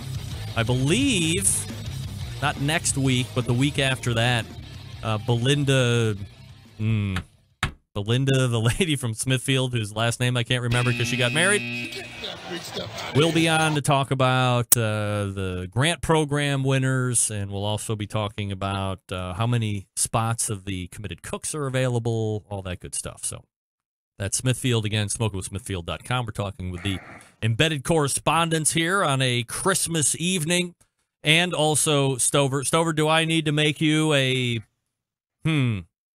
I need to figure out how I want to word this. Do I want to make you a Pacific Northwest embedded correspondent or an Oregon correspondent? Oh, you know I represent the entire West Coast, Greg. So be it. So be it. I'll tell you that my prior podcast, Greg. What was that? Barbecue show. You were on a podcast? Yeah, back in the olden days. They actually have a West Coast correspondent. I was thinking, don't I live on the West Coast? Yeah, but we actually need people that know what they're talking about. So I'll give you the top portion of that country, but we really need people that have some type of expertise. We're not just going to throw around titles willy-nilly over here. I mean, next thing you know, we're going to be giving titles to guys in Oklahoma for crying out loud. All right, so I'll be the East Portland correspondent. East Portland? No. How about just the straight-up Oregon? Let's do it. All right. Yeah, all right. Hey, you know, before you get going, Greg, I want to hijack your show real quick. I have a new cooking method that I want you guys to hear about. Okay. A new foodie trend. The competition guys are going to hate this. And I normally don't cook with gas, but here's how it goes. You take a ribeye, salt, pepper, and you squat over it and you just fart. And that's it. You just fart on the steak. Bad idea. Stank meat. I don't want to answer for everybody, so we quickly go around the panel. Steve, stank meat, yes or no? No. John Solberg, yes or no on stank meat? No, stank meat. Doug Scheiding, yes or no on stank meat? No. David Huff, stank meat? Are you really asking this question? I guess I am. Wait, what did you say? Did you say no? And that's been another round of the lightning round. Wait, David, what did you say no? Yeah, I said no. Oh, okay. Oh my God. I thought you said yes. I was like, what? Like, you are really just trying to buck the trend. Oh, by the way, just Official so it's shithead title. just so we're aware, or making it unanimous, I am totally and 100% against stank meat. I will never be a stank meat believer. There's no way I would ever do that. All right, so we're being joined by Oregon correspondent Stover Harger III, Steve Ray, John Solberg, Doug Scheiding, and David Huff, Oklahoma, Tennessee, Michigan, and Texas. Let me get back to my thing. All right, so let me go back to you, John Solberg. We were talking about sous vide for or against, and it's raged quite a bit of spark on Instant Messenger, which we'll get to here in a second, too. But your thoughts? You know, if someone, there's lots of ways to get to Chicago. If someone can cook any way they want to cook, if you want a mindless, pointless, easy, no skill required, no touching, no feeling, science has your back. You don't have to learn anything. You don't have to do anything. Sous vide is the way to go. It can be convenient. I think it's a handy tool. But I've left barbecue forums over the fact that people are barbecuing sous vide and calling it sous VQ. And it's like, no, that's not what don't make it what it's not. Make it a tool for your kitchen. Use it. And don't tell me you're cooking, because you're not. You're heating up some crap in a boiling bag. You know, I got some cauliflower steamers in my freezer. I throw them in the microwave. Same difference. There's nothing wrong with it. I have a crock pot. It's the same difference. Don't tell me you're cooking. You're putting something in a bag and then searing it off. So, no, it's not. No. Don't tell me you're cooking. I will get angry. Okay, all right, here we go. Let me go back around here, and if we have to be hypocritical and we're living in hypocrisy, which I love to do, make sure you're calling yourself out on it. Steve Ray, do you use some type of automatic pit temperature control device on your cooker? Yes. Okay. You should not be allowed in any barbecue competition at all, because you're not cooking. Yeah. You're just setting that device, and it's doing all the fire management for you. I am babysitting it. I am spritzing it. I am probing it. I am turning it. Wah. I am turning it over. Ugh. I'm checking it. In fairness, when I'm sous videing my steak, I do put my hands on the bag and flip it over and then put the top back on. It's the same thing. Well, I don't care what you do to yourself while you're sous videing, Greg. It's It's just a different thing. All right. Well, I mean, it's a little hypocritical, isn't it, Steve? Look, no, it's not. Are you sure it's not? I'm positive. Really? I don't care if you do it at the house. I mean, you're plugging it in, right? And it's keeping everything together for you, so it's mindless, and you're not really doing anything. You're not managing that fire. That's the most important part. If we're talking about competition. I don't have a pellet smoker. Who cares? What's the difference? Are we going to talk about there's a difference between having a gravity-fed pit or a bullet-style smoker with an automatic pit temperature control device and a pellet cooker? There's no difference. Oh, yes, there is. No, there's absolutely not. You set a temperature on one, and that's it. That's it. That's so bad. We should outlaw it all. Let it all in or outlaw it all. Or only cook on offsets. There's no difference between sous videing or running automatic pit temperature control devices or running pellet cookers. There's no difference. I disagree with that, Doug. And sorry, Greg, and I'll tell you why. You can't overcook on sous vide. You set it at a temperature. You cannot go past that temperature. There's no skill in when to pull it out. Yeah, it manages and maintains the temperature for you, but the pit temperature control devices do the same thing. But you can overcook with a pellet smoker or pit control device. Now we're splitting the most feeblest of hairs. If you've gotten to a drunk stupor and you don't care about how much money you've spent on this competition, of course, you could absolutely overcook. I could leave my ribeye steak in the sous vide cooker for 7 days, and when I take it out of the bag, it's probably going to fall apart. So while it's not overcooked, you're probably not going to be able to eat it. I don't think any of you guys are going to make the error of letting your meat overcook when you're not tending the fire. That's all you're there to do at that point, is to make sure that you're not letting the meat overcook. But there's no skill in it. There's no more skill in doing that than there is me putting a steak in a sous vide machine or using a pellet cooker. Well, come on over Saturday. We'll sous vide and microwave then. Well, big time. Well, you can overcook in a microwave. I think we can all agree on that. Especially hot dogs. Hot dog. Yeah, that's the only place for them. All right, next question. Steve, we'll start with you. Air fryer, for or against? For what? I mean, just for heating up snacks? Sure. Yeah. I guess they're steak cooking, French fries, hors d'oeuvres, pieces of beef. I guess I don't have one. I've never had one. I've got you got that big convection thing. A popcorn thing that's heats air and pops popcorn. That's pretty good. I guess you could throw a hot dog down in there. So you don't have an air fryer? No. I don't have a sous vide either. John Solberg, for or against air fryer? Hey, lots of ways to get to Chicago. I would never own one because I just don't have counter space, and I don't really know how much of a multitasker it is. So I'm gonna just go to the side of against because I got to pick a side. I don't see the point. Stover, for or against air fryers? Oh God. For. Why not? I don't want to be a snob, Greg. I mean, I don't want to cook with an air fryer, first of all. I mean, you sound like a snob, but okay. No, they look stupid.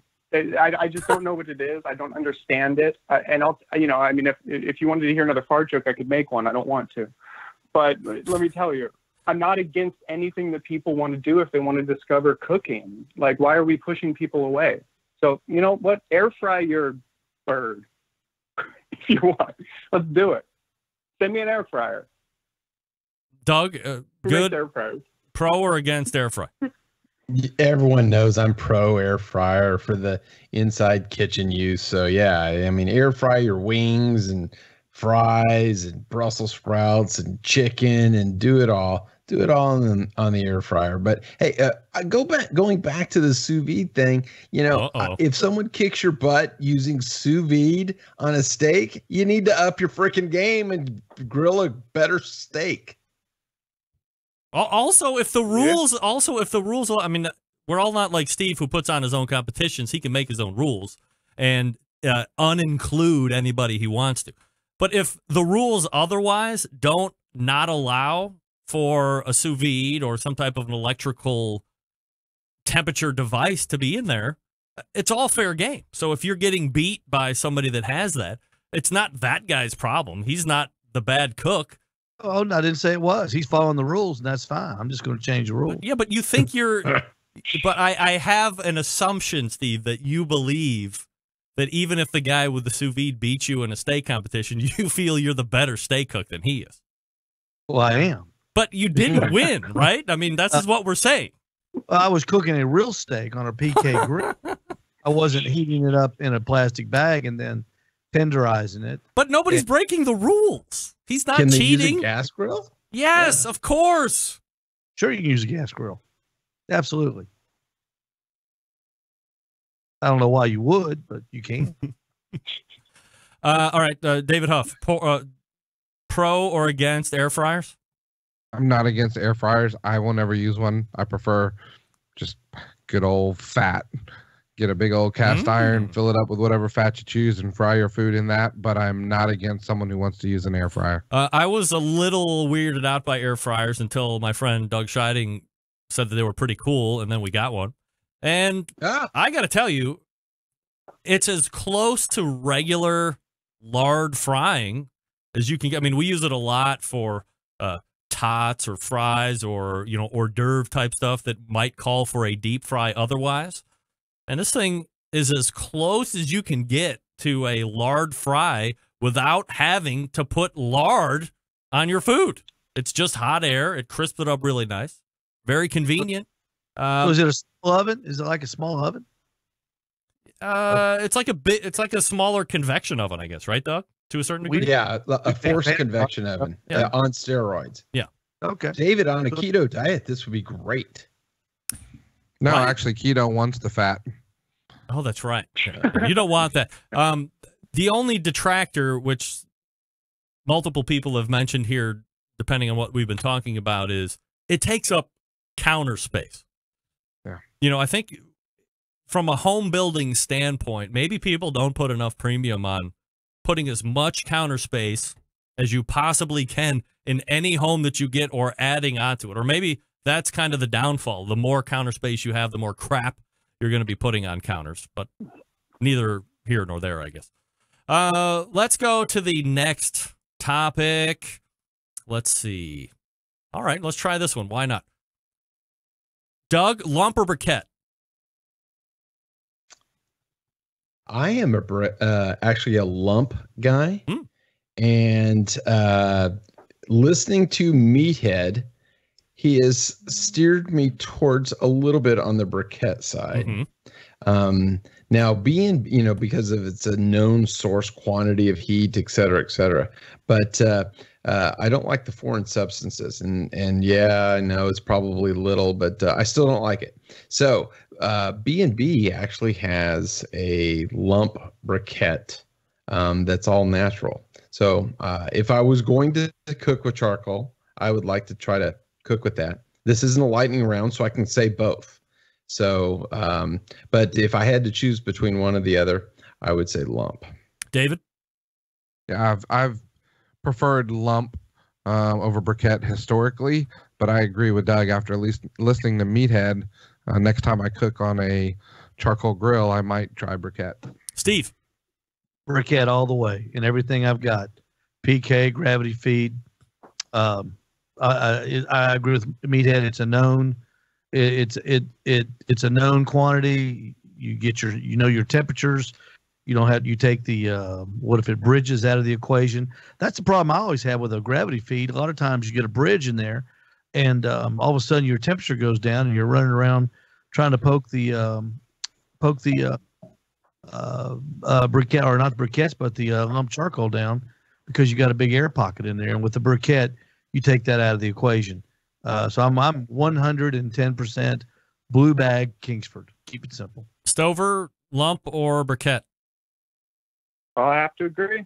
I want precision. Briquette all the way. Lump too big. We have problem with lump. Solberg. You know, we need to kill this even question. They're only similar products. They're two different things. It's like, why do I have to pick one? It's not. They're only similar. I'd like to say they're similar but different, and I know that's not proper grammar. It's like they're two different things. why does this continue to go on in the community? You need them both. They're both a tool. They both have a purpose. Why do I have to pick one?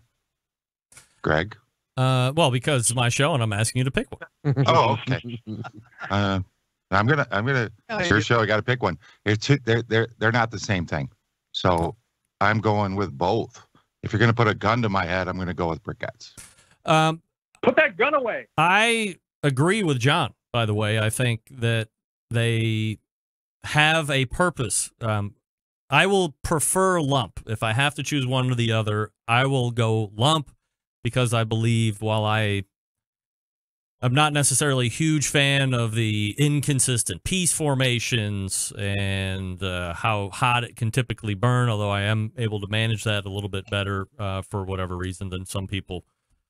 Briquettes are only going to be used for me if I break out the Weber Smoky Mountain. I'm going to be doing an overnight cook because I want the consistency. I want to know that it's going to burn the same way each and every time if I have a brisket or a pork butt on, and it's going to go 10, 11, 12 hours, especially overnight if I'm not going to be around or available because I'm sleeping.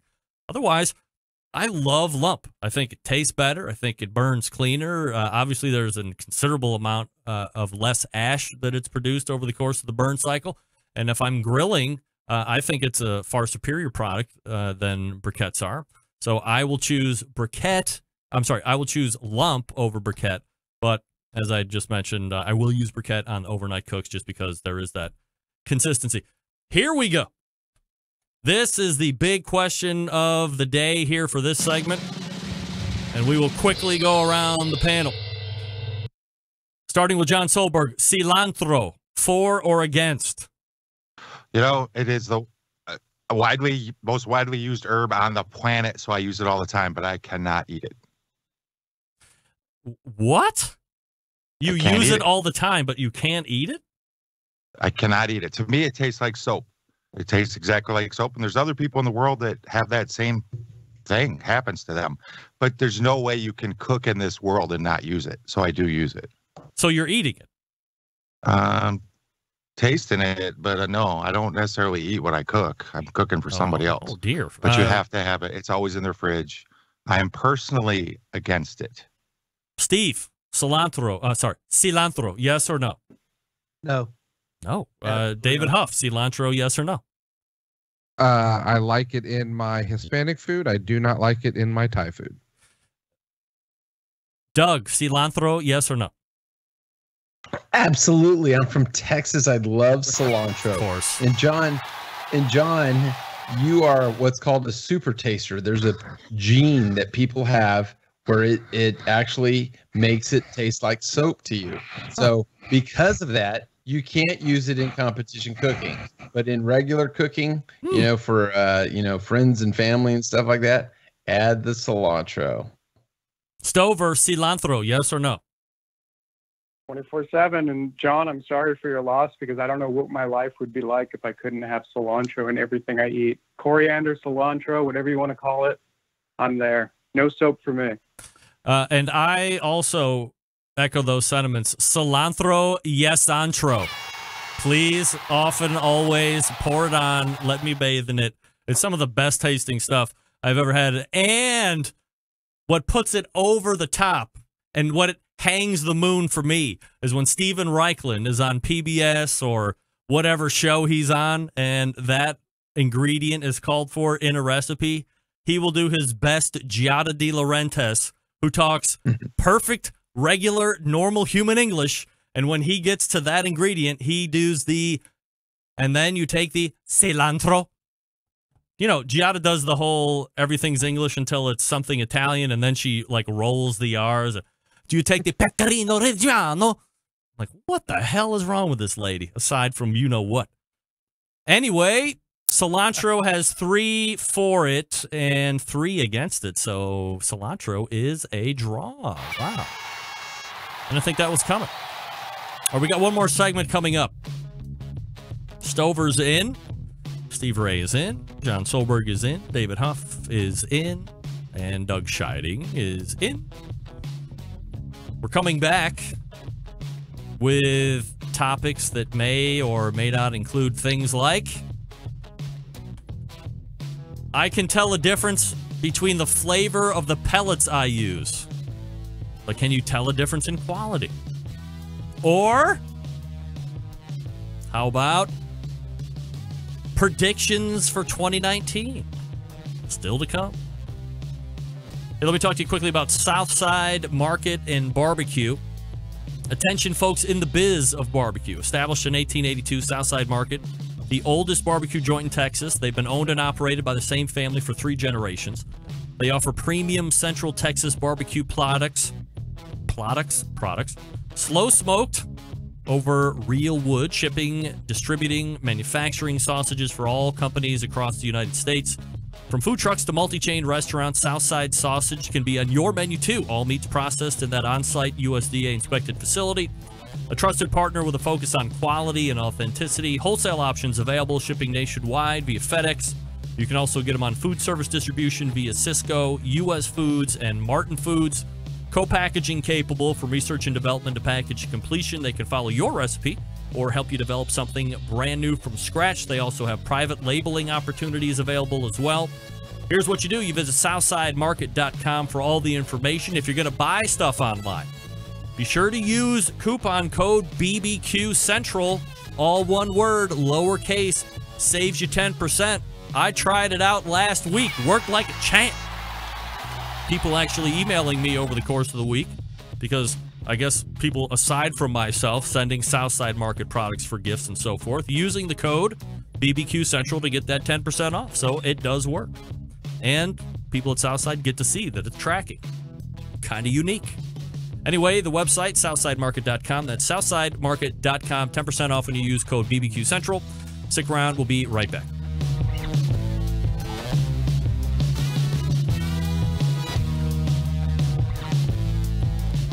Continuing to produce incredibly mediocre content in an exceptionally professional way.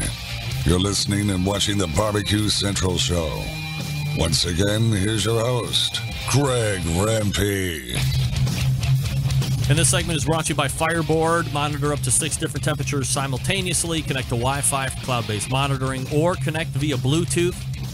If you have Alexa or the Google Assistant in your home, you're in luck because Fireboard fully integrated with both. Find out more by visiting fireboard.com or call 816-945-2232. I wish I would have got that for Christmas, actually. Fireboard. Anybody on the panel have a Fireboard? Anybody? Anybody? No? Stover? I have nothing. Well, that's somewhat sad, I guess. No, I have my Traeger. You know what? I mean, I wait for people to send me stuff. You know, I'm waiting a long time. Hey, why not? Stover is joining us. Doug Scheiding is in. David Huff and John Solberg and Steve Ray. Those are the embedded correspondents. All right, so let's go. Looking through the list of topics here. All right, let's quickly do this since we kind of jumped off on an old-timey topic of discussion, which is like sous vide, and then that raced into pellet or pit temperature control. Let's do lighter fluid or not. Steve Ray, lighter fluid or not? Yeah, it depends on what cooker I'm using. In my gravity feeds, no. In my PK, yes. I've never had a problem with it. Use it all the time in my grills, not in my not in my smokers, but in the grill where it gets plenty of air, and I start the briquettes in the chimney. Absolutely, that's how I started. John Solberg, grilling lighter fluid, yes or no? Yes, I'm never without it. Do you use it? There's lots of methods to light a fire, and I use all of them. All right. And it is one of those methods I use. And I think it's another myth.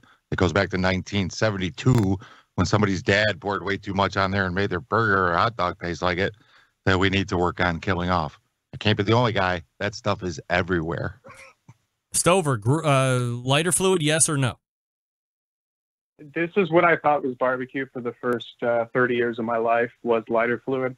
I'm going to go no. I don't use it. It is a tool, like John said, and I think I wouldn't judge anyone for using it, but I've seen it be overdone too much, and I don't trust it. David Huff, lighter fluid, yes or no? Sure, I'm fine with it. I have a friend that will not eat anything if he sees someone start a fire with lighter fluid, and that's over the top. Lighter fluid's fine, whatever it takes to start the fire. Doug Scheiding, lighter fluid, yes or no? No, use a chimney. Somebody want to ask me? Yeah, Greg, what do you think? Lighter fluid? No! No, no, no, no, no, no, no, no, no, no, no. Stop it. You guys, how ashamed you must feel to sit here and say, stop it, no, you stop it. It's my time. You had all of your time to talk. Now shut up. I'm on. You people are going to sit here and tell me that if you did stuff 30 years, things change over 30 years, like these aluminum cans that you can put charcoal in. You can put a little paraffin cube or newspaper or Crisco-soaked paper towel or something underneath there and start it without any of that other crap in there. It's safe. It looks cool. It heats up quicker. I mean, come on. What are you doing? Stop. What's in the paraffin cube? Not lighter fluid. It's completely healthy. You can pick up a paraffin cube and eat it. I believe on the bottle of lighter fluid, you can ingest it. Right? Light one of those paraffin cubes on fire and see how much black smoke it produces compared to 2 or 3 ounces of lighter fluid. Okay, well, I'm just here to tell you, I know you're embarrassed and you don't want to admit it, but lighter fluid is not the way to go. I am loud and proud on it. John, you're just doubling. I know. You're just doubling down. I get it. You have to do it for the show. But I know, we all know that lighter fluid is not the way to go, and I'm going to buy all of you who are into lighter fluid charcoal chimneys. And if you don't want to use the paraffin cubes, you can use something way more natural like newspaper and light it, and away you go. Come on, guys. Let's get into the 21st century. I didn't tell you I didn't use chimneys. I have 5 or 6 chimneys of various sizes. You're pro lighter fluid. You said pro lighter fluid. You said I am pro lighter fluid. Okay, well, that's I'm wrong. Also pro paraffin cube. I'm pro tumbleweed. I got fatwoods. I got what about big green egg starters? What's in those? Oh, they're fine. They work good. They work great. It's like, so what is wrong with 3 ounces of lighter fluid? We need to get out of the Stone Age and help people get into this sport and pastime. Lighter fluid is the Stone Age. It is the Stone Age. That's where the Stone Age started, with lighter fluid. So the bad started in the Stone Age. It's time to try to get people into this more than say, hey, you're doing this wrong. Talk about a snob. You're just right. Saying. You know what? I want less people. Get the fuck out. Get out. You're using lighter fluid. Get out. You're banned from the show. You're banned from my podcast. You're banned from Live Fire Cooking. And if I see you on the street, we're going to fight. Right, Stover? Cut his mic. Cut his mic, Greg. Right. Cut his mic. Oh, my God. I am on fire. All right. Let's go to 2019. Well, okay. Let's quickly do this. I don't know how many people gave any thought about this, but over the span of 2018, because there's only a week left, did anything come up that caught you by surprise in the live fire industry, or that was a trend in the beginning of the year that has spun downward, out of favor, that you didn't think was going to happen? Something along these lines. You quickly, one event that happened in 2018 that you saw, good, bad, or ugly, and we'll start with Doug. The disintegration of KCBS, I really didn't see that totally coming.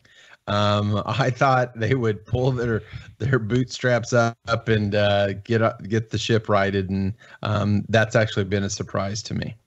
David Huff. That's actually exactly what I was going to say. So thanks, Doug. Steve Ray. There was a incident at a contest in a KCBS event, and the punishment that came down was, I think, a 2-year ban on a person from competing. And I was a little surprised at the harshness. I was not privy to what exactly happened and what was said, what was not said, but I thought a 2-year ban on competing for bad behavior was maybe a little harsh. But like I said, I was not privy to who was hurt, who was not hurt, or how bad the person was hurt, or how far it went. So I I guess I thought the incident was surprising to me that somebody would take out a physical advance towards somebody at a barbecue contest after we've always talked about family being friends first and foremost.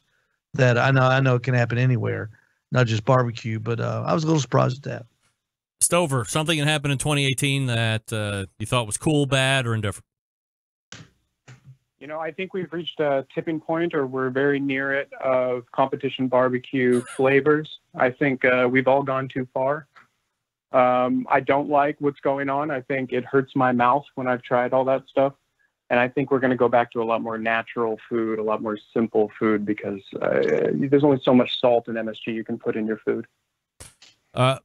My surprise, and it's not necessarily a surprise, but I guess it is, the continued popularity and rise of just being visible to the American public of competition steak cooking in general.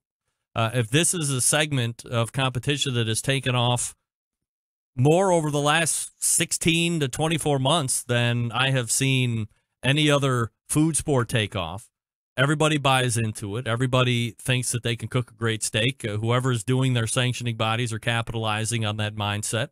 And I wouldn't be surprised to see maybe another sanctioning body or two enter in over the next couple of years, but you have Steak Cook-Off Association, which is by far the biggest and the best right now. You have the American Competitive Steak Alliance or Association, which is in Columbus, Ohio here.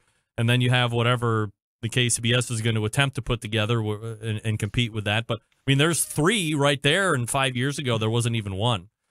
So that continues to be a little bit of an amazing thing to me in a good way, because I think that has that. I don't know. I mean, let's quickly go back around the table. Stover, do you think that if push came to shove, you could see competition barbecue get swallowed up and kicked out by Steak Cook-Off Association or competitive steak cooking in general? Yes or no? No, there's only so many ways to cook a steak. I think it's kind of boring. I think it'll die out. I think it's fun because it's fast.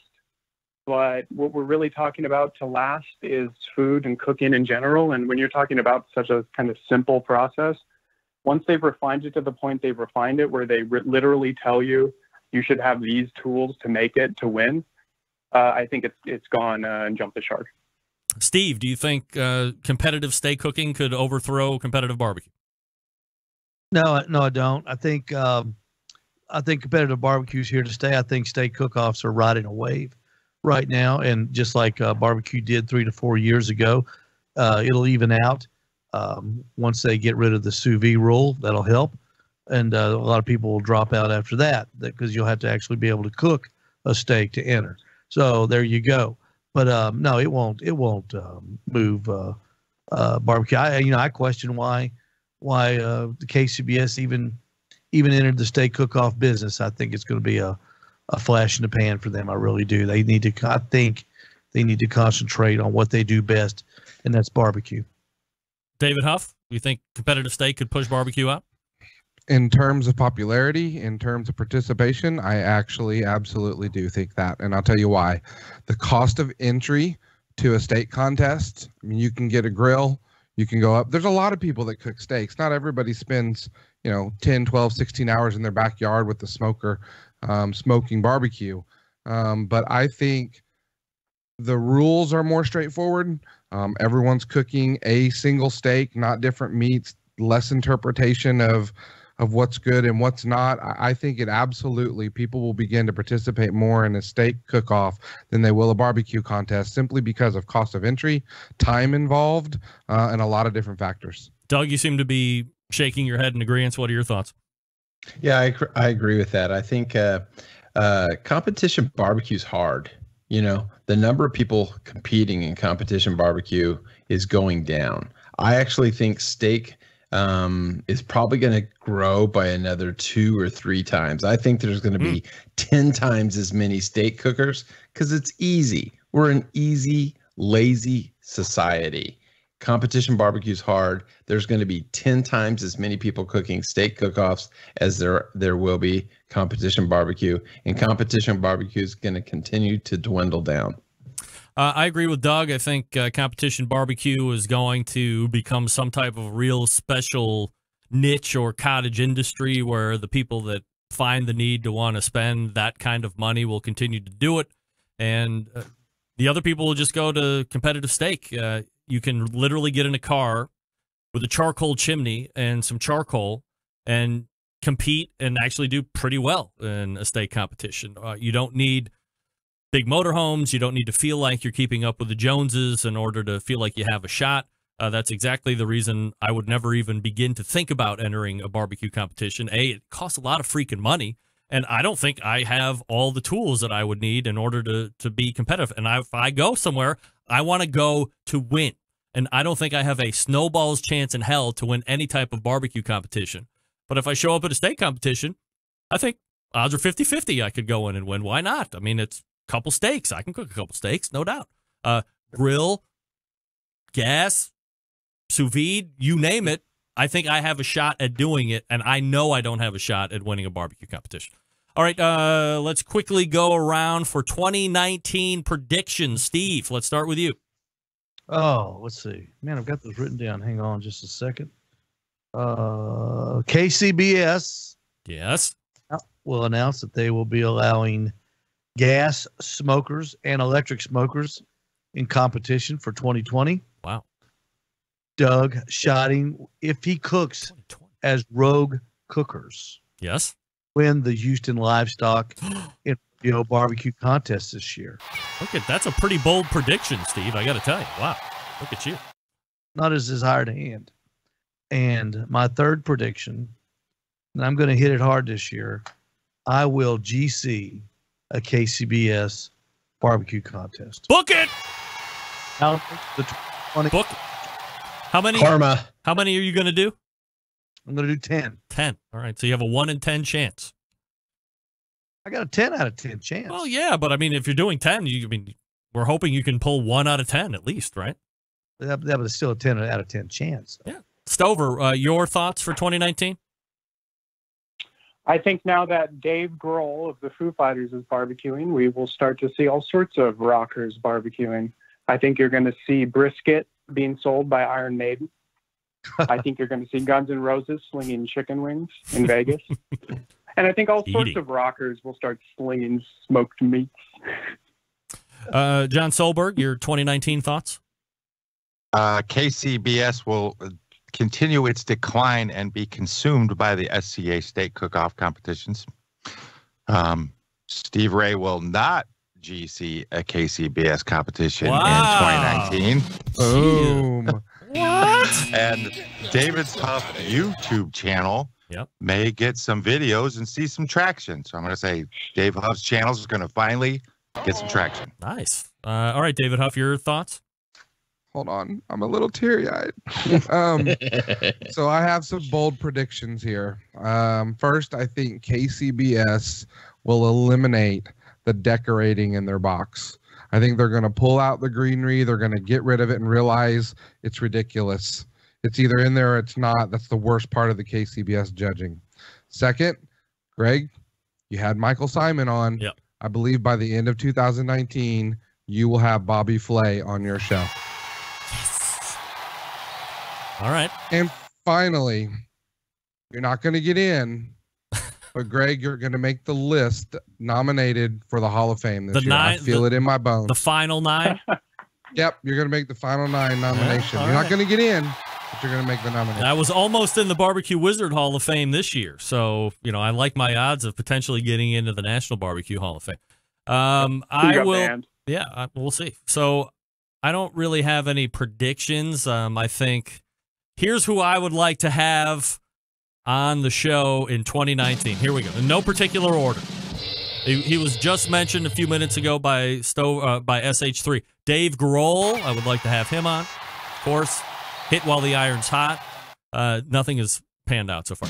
Number 2, this guy was also mentioned. I would love to have Bobby Flay on. Bobby, you're always welcome. We can talk horse racing. We both love horses first and foremost.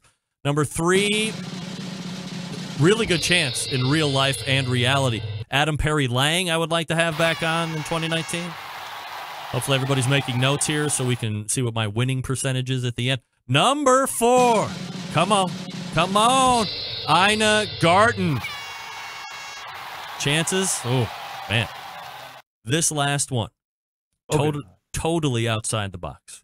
But I have been inspired by the Instagram superstar that was on this show last week, Jack Arnold, who has somehow woven himself within the fabric of the Carolina Panthers. Now, if you were paying attention to that interview, I think he went over how he did that. However, I'm looking at 50 different things, and I got to be honest, Jack, I totally missed out exactly how you wove yourself in there. Maybe it was because some Panthers were watching his cooking, and that's how it... Nevertheless, in 2019, there's a very mediocre chance that you might see Baker Mayfield on this show. Baker Mayfield. Those are my thoughts for 2019. All right, we're going to wrap the show up right after this. Stick around as we talk to you quickly about... Hold on, Doug. We'll be back in a second. Jeez. It's a live show. We got time here. Traeger Grills. Behind every great meal is a great grill, but not just any grill. A Traeger grill, and the Timberline is Traeger's most advanced grill yet. It allows you to grill, smoke, bake, roast, braise, and barbecue like a pro, no matter what your level, thanks to the incredible wood-fired taste. Seriously, you don't know flavor till you're cooking with it. Traeger grills use all-natural hardwood pellets as fuel, so you're literally cooking with flavor. From low and slow smoked ribs to a seared steak, even a baked apple pie, Traegers can handle it all. And the Traeger Timberline makes it even easier thanks to the Wi-Fi capability. You can check on your cooks, kick up temperatures, set custom cook cycles anytime, anywhere, all right through the Traeger app on your phone. In fact, I need to go check my brisket right now.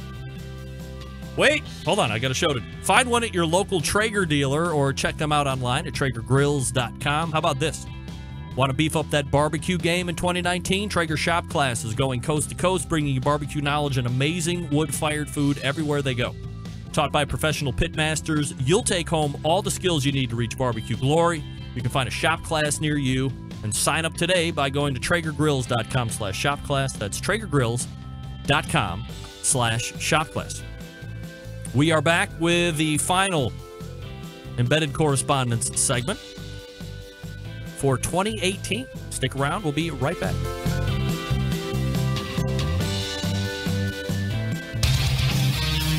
Whole packers, full racks, legs and thighs, injecting butts.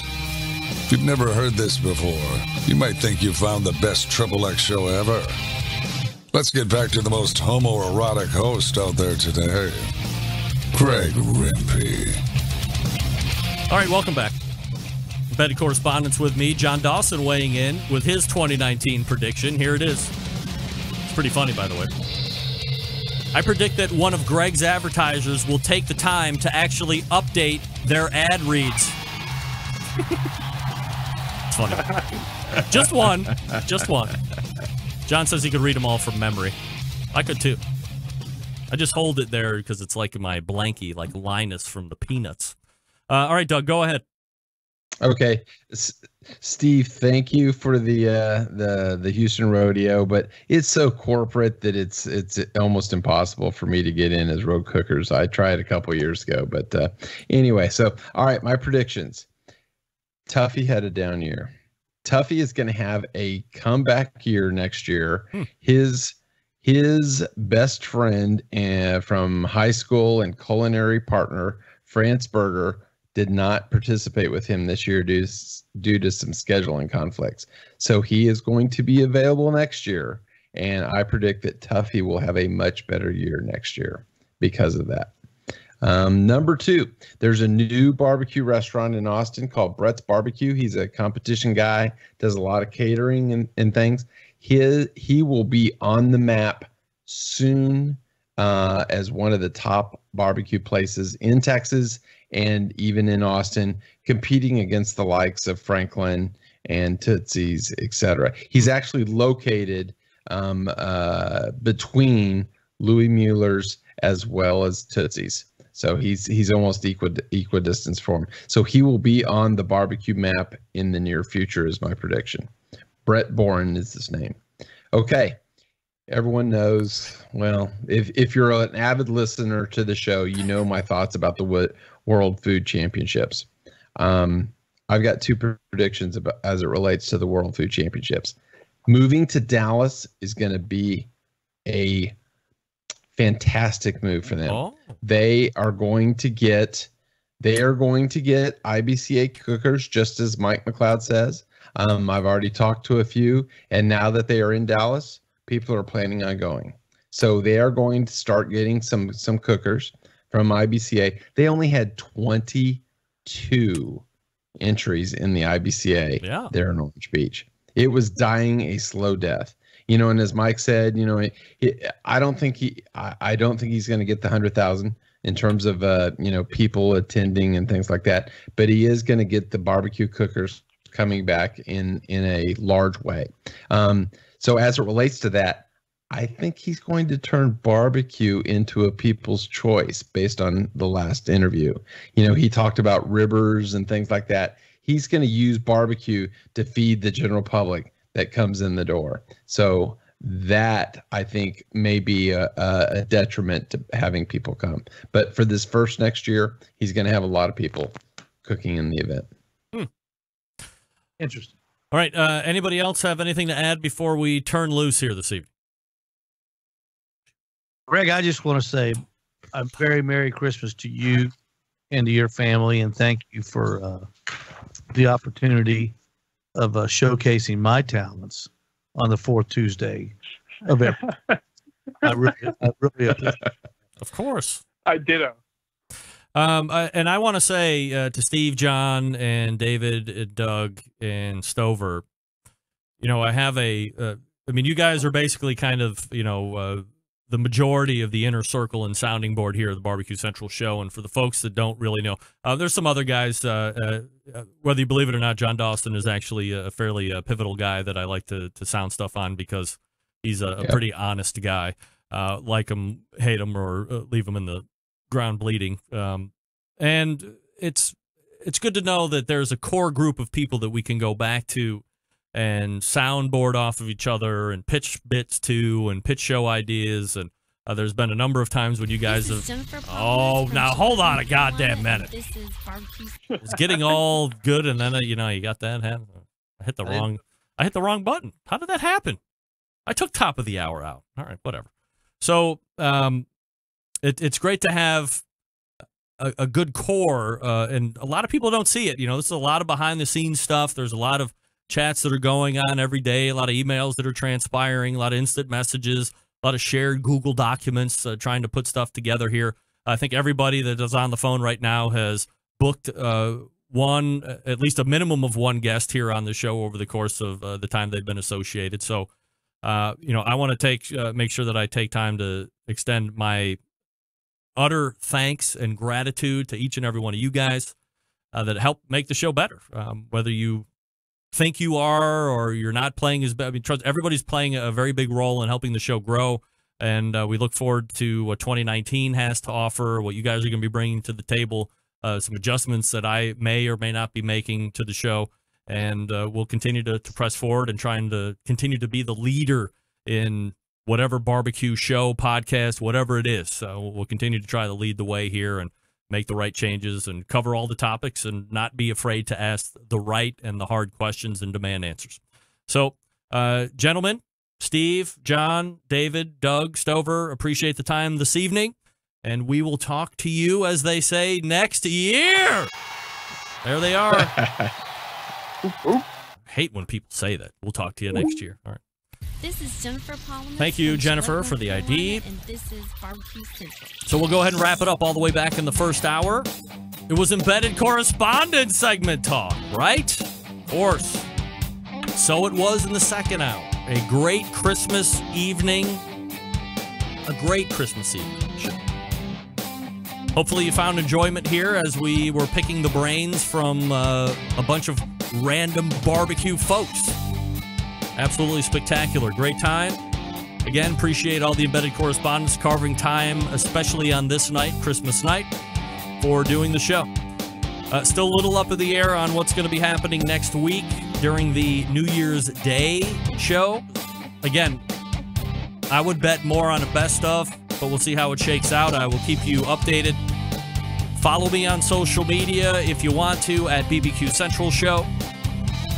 On the Twitter at BBQ Central Show, on Instagram. That will give you your quickest updates. Also on Facebook /BBQ Central Show. Hope everybody had a Merry Christmas today if you're celebrating that. If not, and your holiday hasn't happened yet, I hope you have a great one when you get to it. September 11th, 2001. I will never forget. And until the next live show, this is your program host and proud U.S. American, Greg Rempe. Good night now.